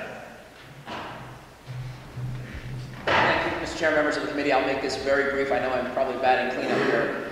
And please don't cut my microphone. I know it's modern times, and the First Amendment didn't really expect we'd have electronics. I wanted to say that I, too, am a survivor. My life and the life of my family have been saved at least 2 times because of the preventive use of a firearm. So there are 500,000 to 2 million cases a year of defensive uses of a firearm being used to save someone's life. So this is not a myth, and I'm not a legend. I'm just a man who has had this happen to me 2 times in my life. We heard testimony about how this doesn't affect criminals, but nobody actually told you why it doesn't affect criminals. There was a Supreme Court case, some of you may know, Hayes versus the U.S. in 1968, where the Fifth Amendment protections were used to say that a criminal does not have to incriminate themselves. So they weren't required to register a firearm. A criminal is not required to get a permit. They can still be arrested for carrying it. They're prohibited individuals. But they are not required to incriminate themselves by getting a permit.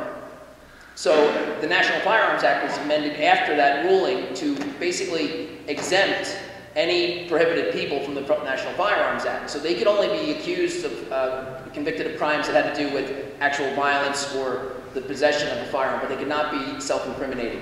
And this is something that would self-incriminate. So this only applies to law-abiding citizens.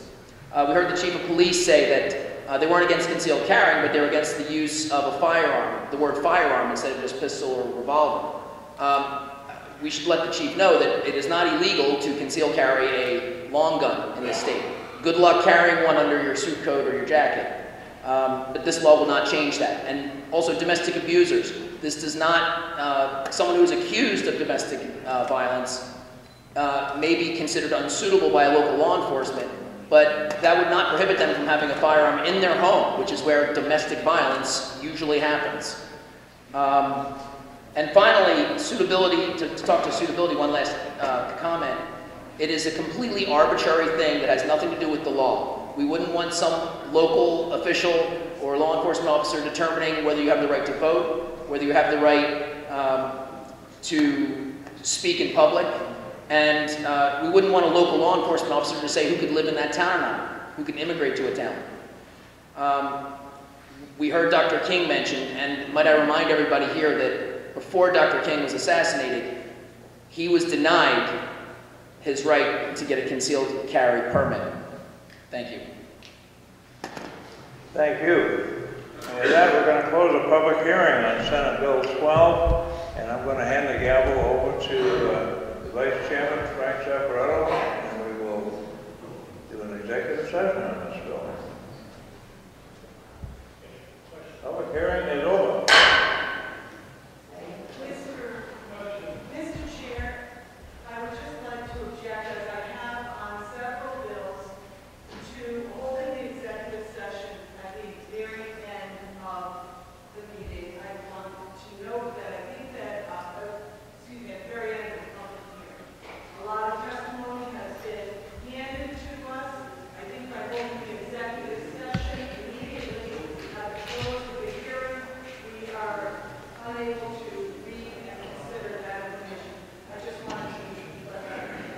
clerk will note that. Further discussion on the bill. Representative Panalakis. Thank you, Mr. Chairman. I would like to have the executive session out later. Because I believe that if we do not want to buy paper permits or have a permit in the state of New Hampshire, I don't think our county and city or state police should ever issue them. And I think I can make an amendment to that fact. Representative Gagnon. Mr. Chairman, I think in response to Representative Chairman's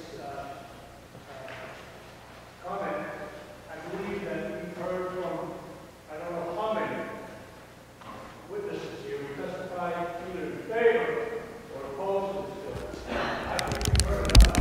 I don't think I need to go through all this and spend my Saturday all day reading this thing and vote to this at a later date.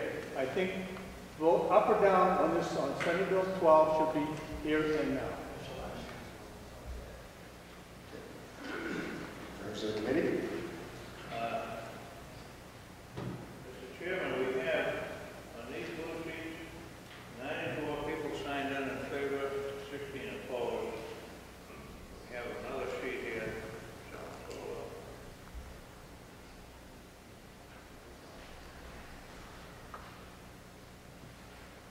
14 more in favor. We have 108 signatures on the blue sheet in favor. 16 opposed.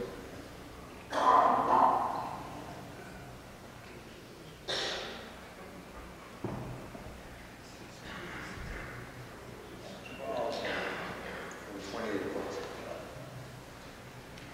So we have 108 in favor, 20 opposed on the blue sheets. Representative Panalakis.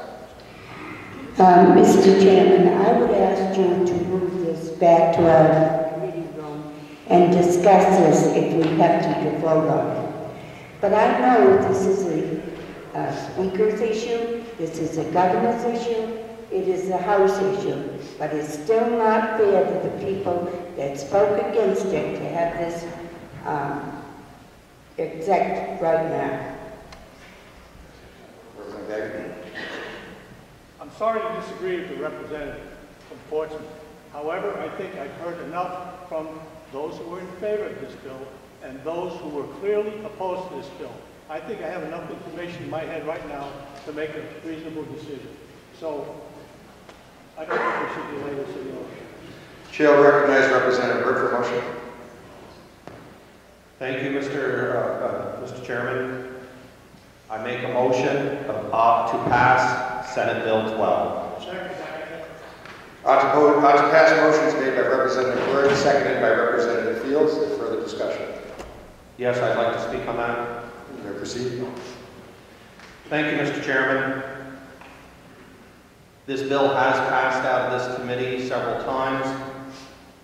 There are currently, if I have the number correct, 12 states that have this constitutional carry. Vermont has had it forever, and they are the safest state in the nation.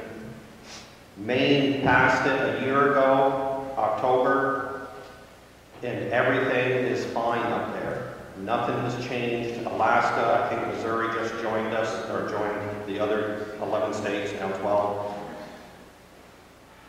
When the bill passes, everything is fine. It just gives, the citizens constitutional rights. When this was introduced in the 1920s, it was discriminatory, and from what I'm hearing, even today, there is, some, probably very little, discrimination on getting a license. And I support the bill, and I hope you will follow my yes vote. Thank you, Mr. Chair. Motion is on to pass by Representative Byrd, seconded by Representative Fields. Is there further discussion? Representative Panalakis. Could we get an amendment? Right now, we have a motion pending right now, so amendment will not be in order. Thank you. Representative. For those committee members who have a microphone in front of you, you speak very loudly and grab a mic. Thank you, Mr. Chair. I would just like to say that I intend to vote against the ought to pass motion I think that we have actually heard during the testimony on some other bills related to firearms that we have had a concealed carry permit in place, permit process in place for nearly 100 years, and it's worked well.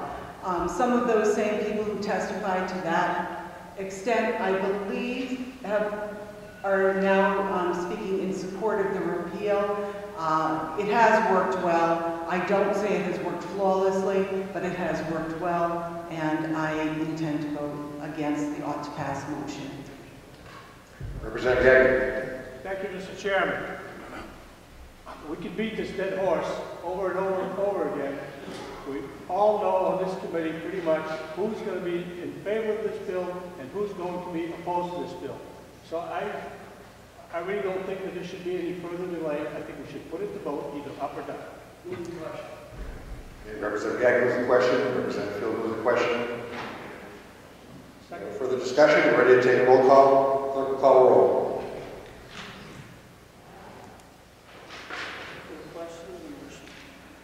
Motion is on to pass. Moved by Representative Burt, seconded by Representative Field. Again, the motion is on to pass. Remember to depress the button so I can bring the vote on the mic. Folks will, the other members will help you with the mic. Chair David Welsh. Yes. Representative Dennis Fields. Yes. Representative Robert Fesh. Yes. Representative Larry Gagnon. Yes. Representative John Burt. Yes. Representative Dennis Green. Yes. Representative Carolyn Gargis. Yes. Representative Bonnie Ham. Yes. Representative Jody McNally. Yes. Representative Dave Testerman. Yes. Representative Scott Walls. Yes. Representative Sharon Shanley. No. Representative Laura Panlakis. No. Representative Roger Berube. I didn't hear you, Roger. Thank you. Representative Robert Randy Cushing. No. Representative Beth Rod. Clerk, yes. Representative Kate Murray. No. Representative Richard O'Leary. No. Representative Lynn Opterdet. No. That's Opterdet, correct myself. And Vice Chair Frank Separato. Yes.